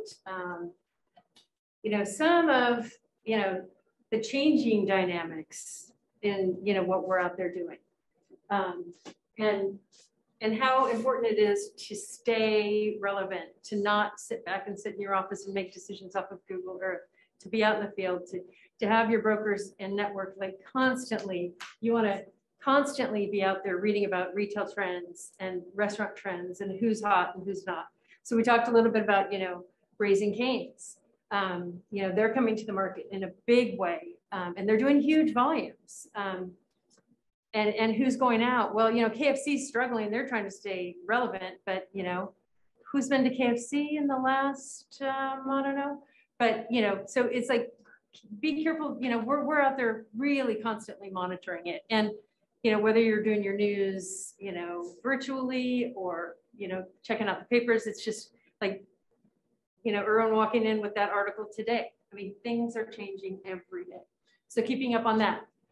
We're keeping a really close eye on trade areas shifting.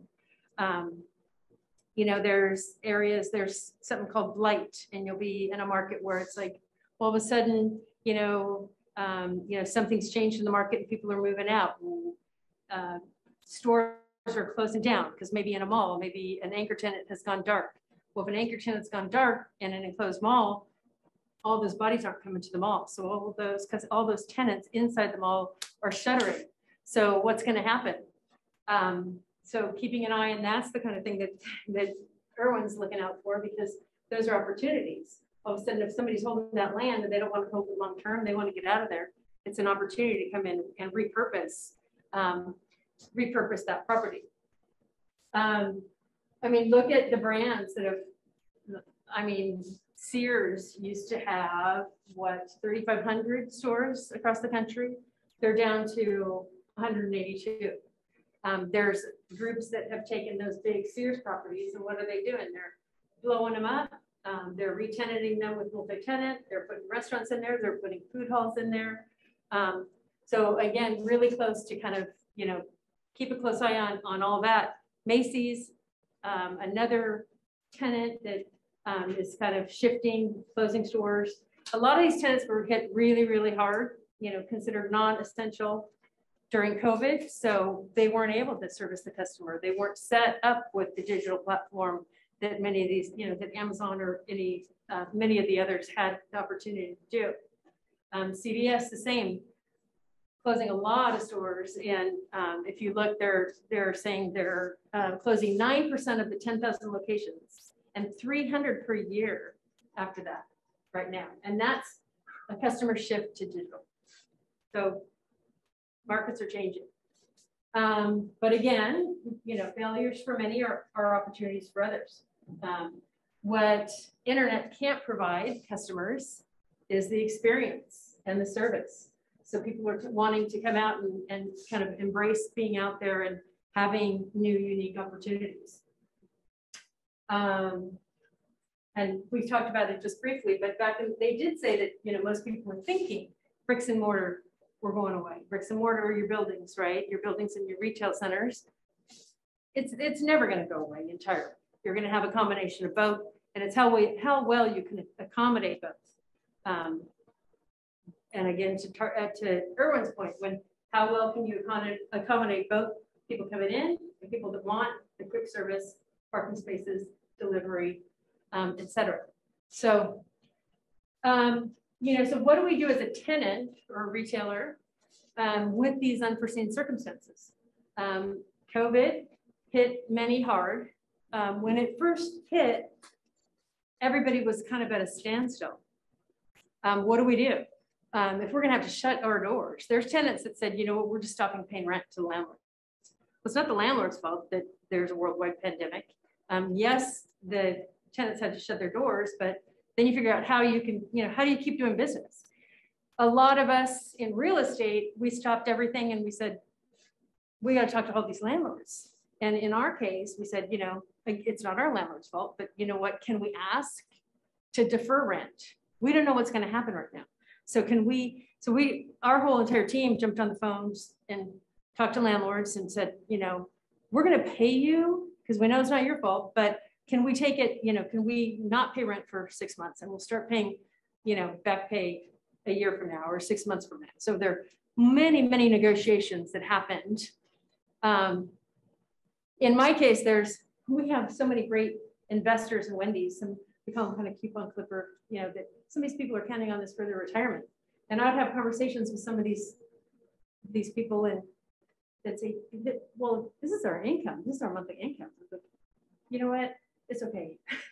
We'll keep paying you rent. I mean, because again, back to the Dave's, you know, like do the right thing, like, right? So we're, you know, we weren't too tough on that. There were some bigger tenants, huge restaurant companies that just didn't pay rent. So those landlords were in a tough spot. But what happened for us also is that it turned out that we were considered an essential business. We were lucky enough with the drive-through. So typically our drive-throughs do about 65 to 70% of our business. Well, we had to shut our dining room. So then it became, you know, 90, 95% of our business, and the rest was kind of digital platform. And so we ended up in double-digit sales increases during COVID. We got really, really lucky in the drive-through business. Well, then, so what happens? It spurs everyone on to be in the drive-through business. At first, we're like, oh, there's going to be all these people that are going to go out of business, these independents with drive-throughs, but today there's so many more people that want to be in these drive-through locations. So it's really tough. It's like, no, there's not a lot of low-lying fruit at this point, but so still super, super competitive. So what have we done with some of this is we've redesigned our building. We've designed, we've decided, you know, we've got a drive-through only prototype.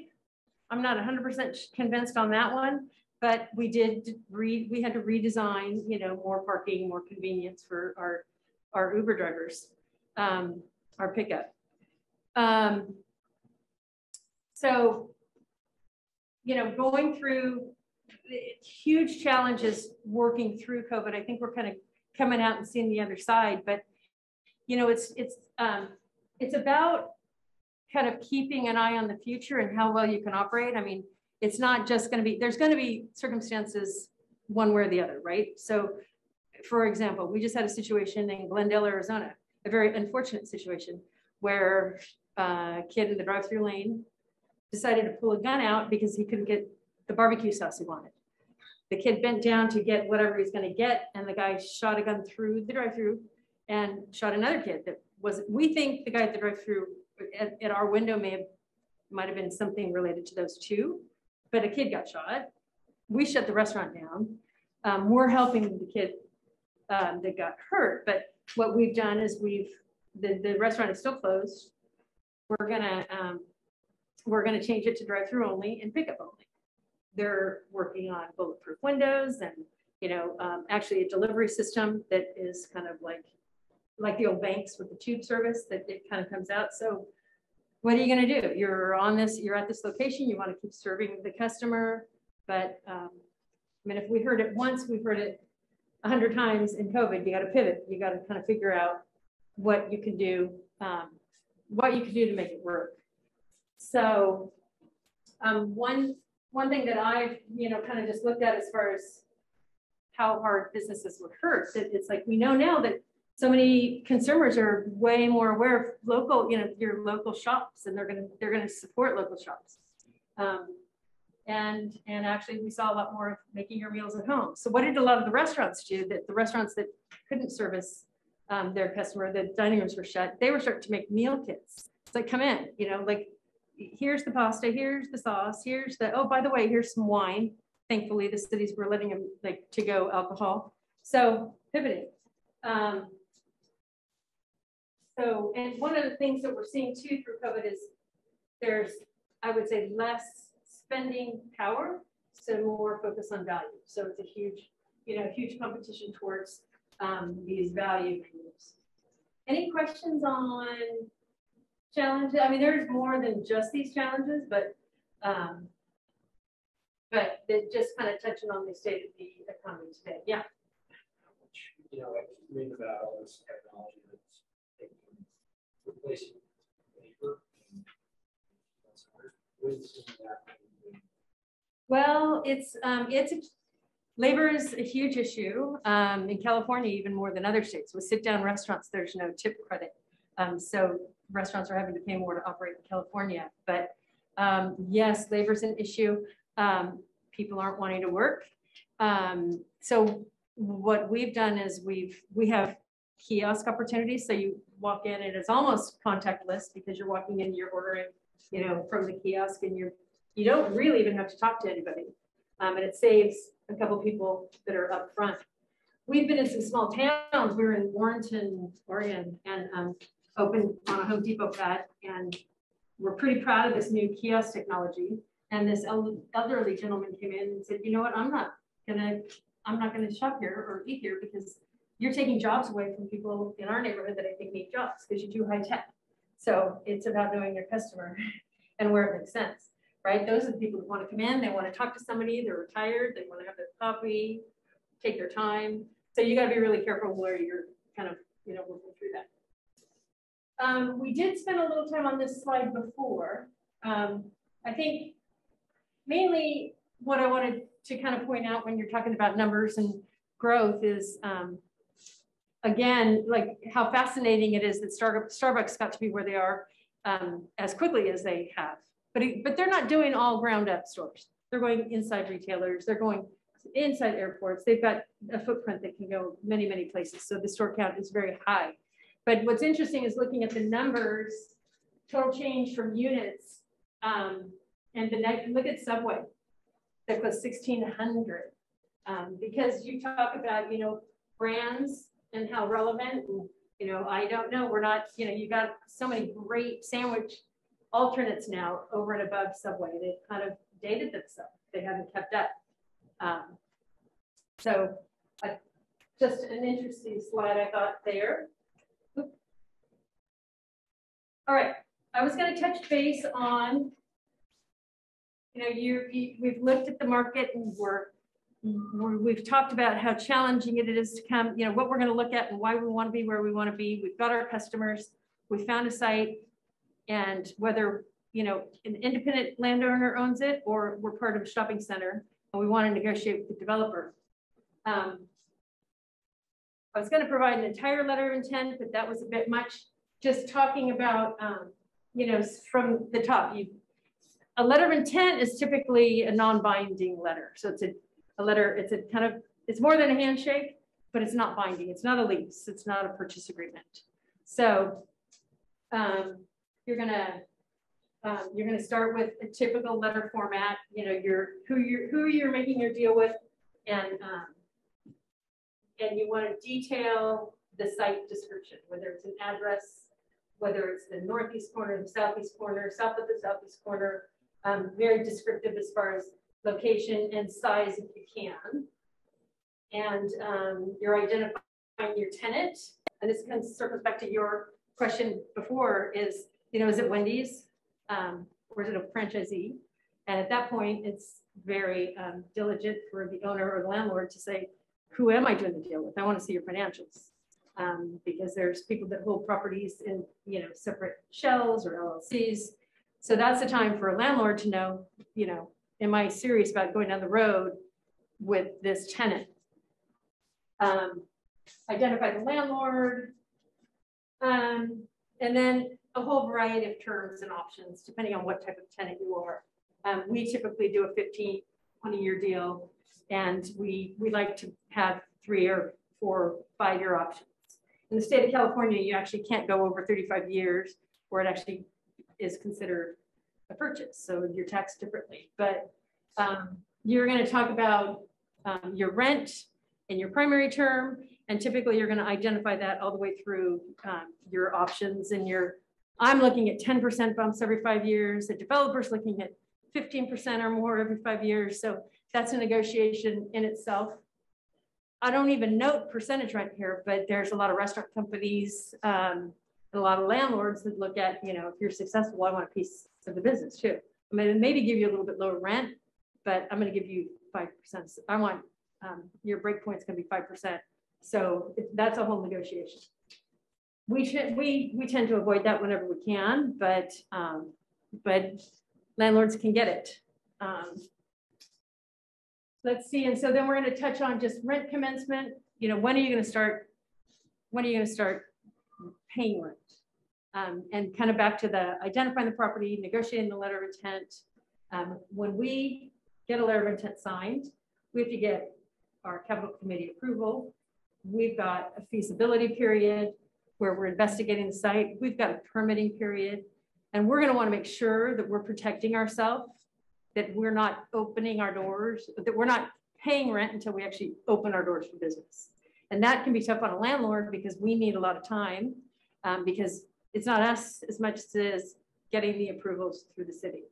In many cases, we have to go through a CUP, conditional use permit, to get a drive-through approved. Or like Erwin was saying, it was just they had to do that for Amazon because it wasn't approved for alcohol sales. So these deals take a long time. You talk about permitted use. So if I'm going to go in as Wendy's and my landlord wants to make sure I'm going to stay at Wendy's or I'm going to stay at a restaurant, I'm not going to have the liberty to just change to Joe's Cigar Shop drive-through if I'm not doing business, if I'm not doing business I want. So that can get pretty technical, but good to point out in your letter of intent. And we get to exclusives. We talked a little bit about co-tenancy, who you want to be with. I'm certainly not going to want to see another burger in the same shopping center. I don't know that I necessarily want to see a chicken in the same shopping center. I was saying our menu mix has gone to about 35% or more of chicken. So I was saying during the break that we negotiate both ways. We negotiate, if Chick-fil-A is there, we're saying, oh, we can operate with you, no problem. But if we're there and Chick-fil-A wants to come in, we say, oh man, no, too much chicken, we want to keep you out. So it's a negotiation. And sometimes yeah, you pay for the right to have, you know, to get the right to come into a center like that, but negotiation. And then talk about a little bit co-tenancy is that if I'm looking at a shopping center and I've picked this shopping center because I like the anchor tenants. And if I'm big enough and I have enough weight and I'm paying enough rent, then I'm going to say, if they go dark, if that Walmart goes dark, or if that Target goes dark, I want my rent to be reduced because I'm counting on them to bring in that business. On occasion, landlords will allow you to do that.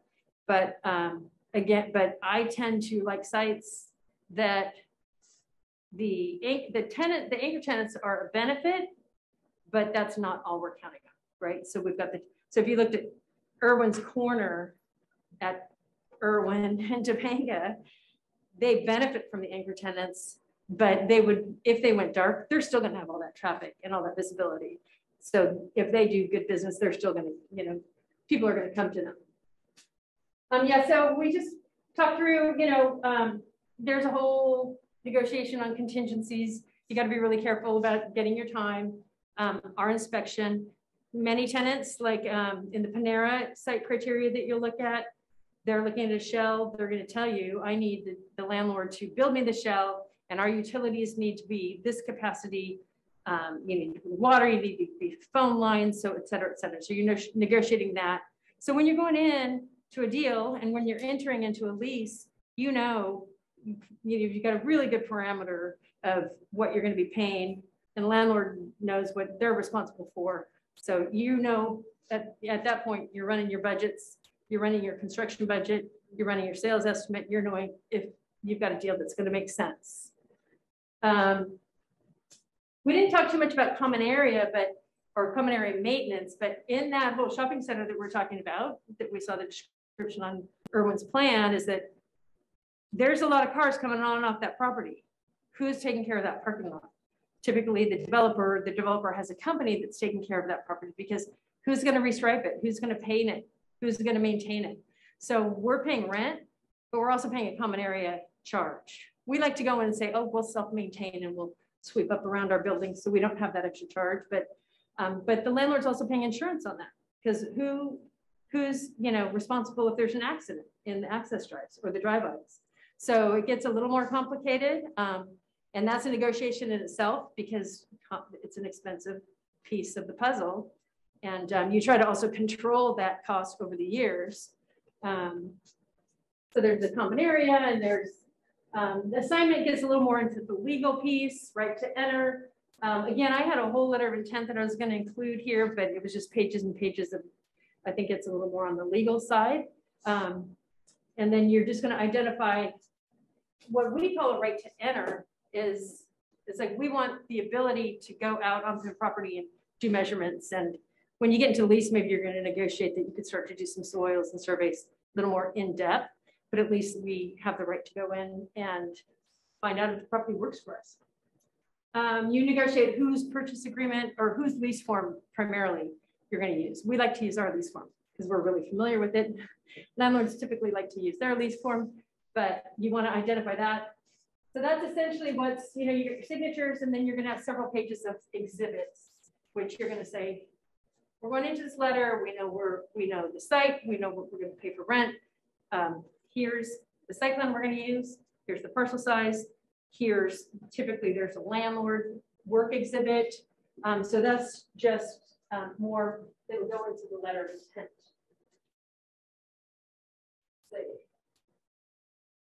And I kind of wanted to touch on, before we kind of really get to question and answer, if there are any, I just wanted to touch on the vast array of different opportunities there are in the commercial real estate industry, also the residential side. You know, as you said, a lot of this pertains to, you can kind of parallel it to residential, but you know, this is, I don't need to read through every single one of these, but you get a feel when we're talking about the deck.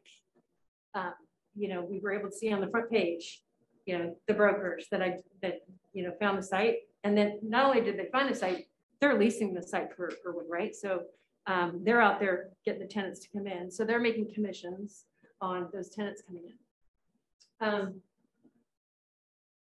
So, you know, anything, and then I kind of explained to you that all as tenants, we've got our teams of people that are out there searching for sites. Well, you've got the corporate, you've got the brokers, you've got real estate attorneys, you've got paralegals, you've got all the data that we were talking about.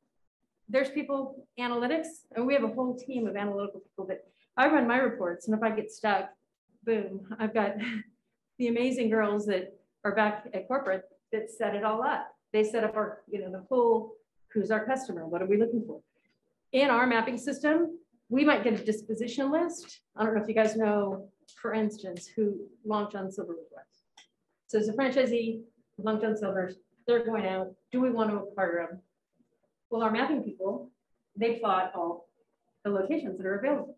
So we can just go in, see how close they are to existing restaurants, analyze them, you know, real quickly. So just a whole piece on the amazing side of technology these days. And of course, lenders, city planners, general contractors, property management, asset management, goes on and on. And I joke about a little bit about, so ICSC is really, really a huge organization in the shopping center side of the business. I don't know why they changed their name. They just did, like a year ago. They changed their name to Innovating Commerce. I have to look at it every time, serving communities. So it's always been ICSC. It's always been International Council of Shopping Centers. We'll be going in May. They finally reopened the convention. I'll be going in a week to Monterey for Northern California ICSC.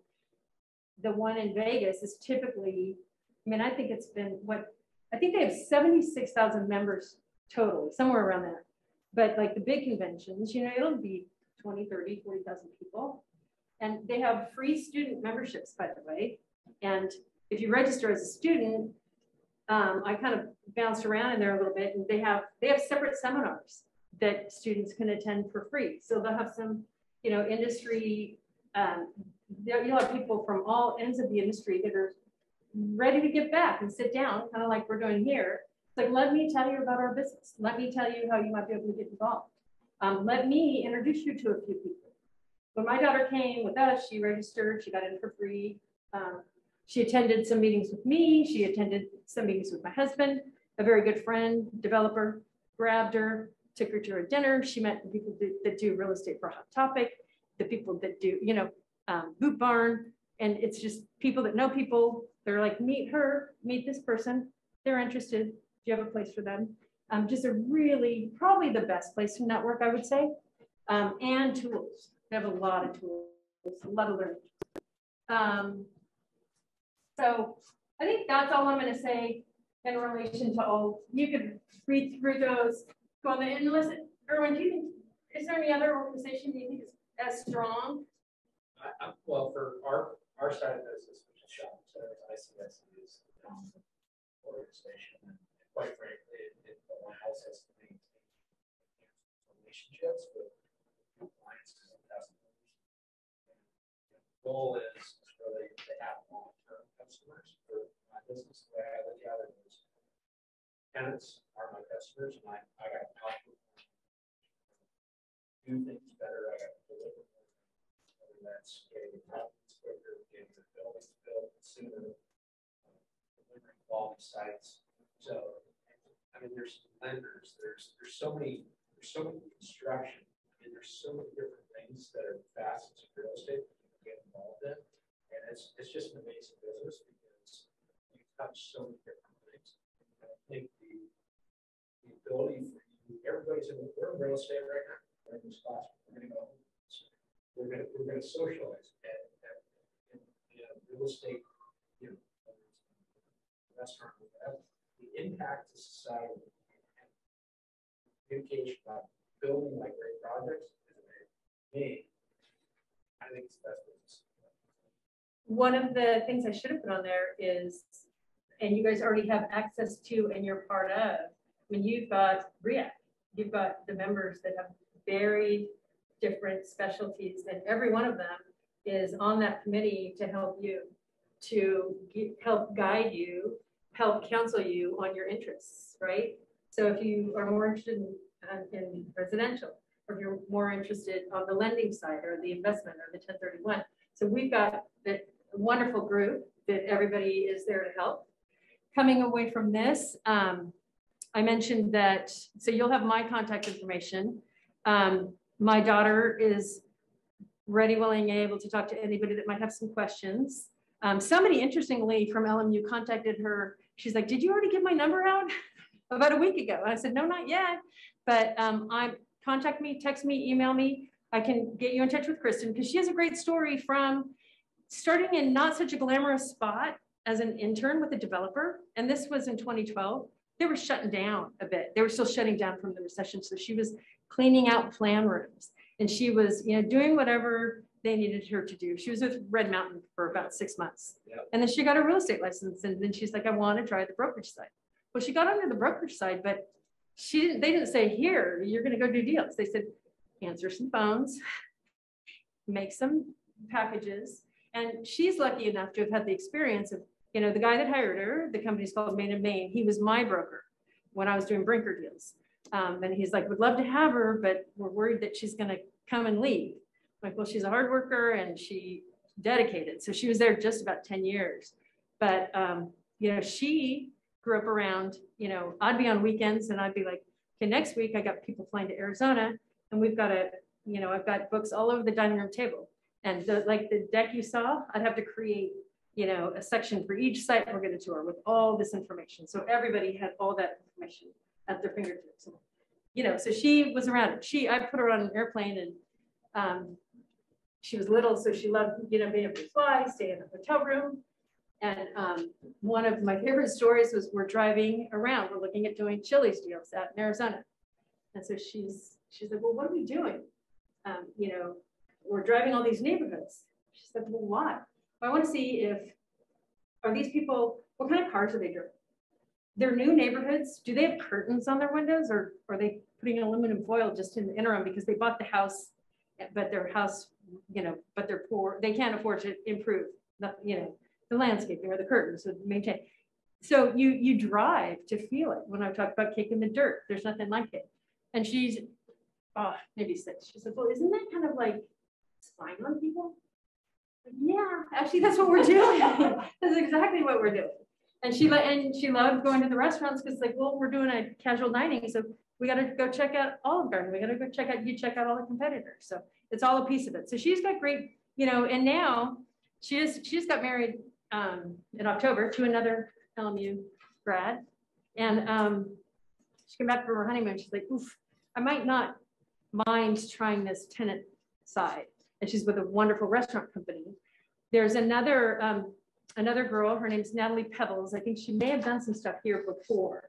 But so she started about the same time Kristen started in 2012. And she was a broker. And she was a broker with, I know the broker owner, and it wasn't the strongest of outfits. And so she was struggling a bit. And I kind of counseled her as she just was thinking about going on the tenant side. And I'm like, well, you're going to want to talk like this and dress like this. And, this is what it's going to look like. And I can help give her a recommendation. And now I think she's been up with Jersey Mike's for 10 years and kicking. I mean, she's just a top producer and loving it.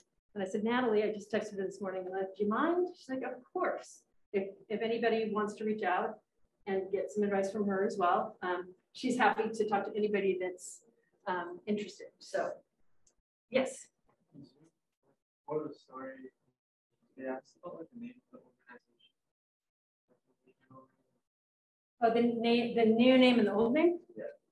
So forever, since its inception, to the best of my knowledge, it was called ICSC. It's called International Council of Shopping Centers.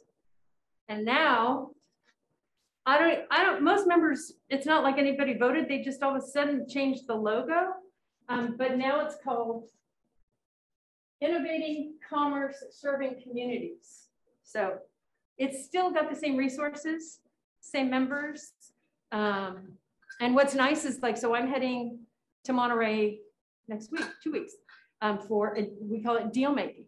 So that's a regional deal making. So Northern California is actually one of the most challenging markets that I've ever worked. I've worked Portland and Seattle, Hawaii, got deals done. Northern California is really challenging. But it's a chance to kind of have more local groups. We have a San Diego regional, they have them all over the country. Retailers get in for free, so that's nice. My daughter was like, what? After paying big prices as a broker all these years. So, and you know, I love what I do, and I've been doing it for so many years, but at the same time, it's given me, I've got a family that does a lot of real estate and restaurants. And so I've been able to kind of, I still look at, and I do invest in other properties, but that's not my full-time job. I mean, I'm not going to become a multimillionaire working as a tenant rep. I love what I do, but it allows me a great balance of life. And by having my real estate license, and I think I meant to mention, you don't need a real estate license on the corporate side, because I'm buying and leasing real estate on behalf of a corporation. So I don't need my real estate license, but I have it for my own personal investments and future holdings. So, anybody else have any questions? No, because it's Friday before spring break. So why would you?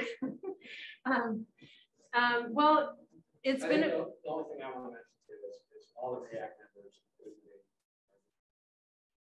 There's React is really not for everybody. Something like that with her experience talk about this is frankly this great stuff. I mean, I've learned so much today. I really appreciate the moments. Just the bench strength, React numbers. We had a relationship manager at Bank of America that I 5 years ago, and also my second, and he's my law. We didn't even talk about this, and then we finally found he's gone in. So there's so many different people talking about different asset classes. Retail may not be something that people actually have, but residential or different types of product types, they're all well represented, and there's a which they all from and relationships as well. And I think I did mention before, but I mean the fact that you have a real estate society and the React, you're already several steps ahead of back in the day.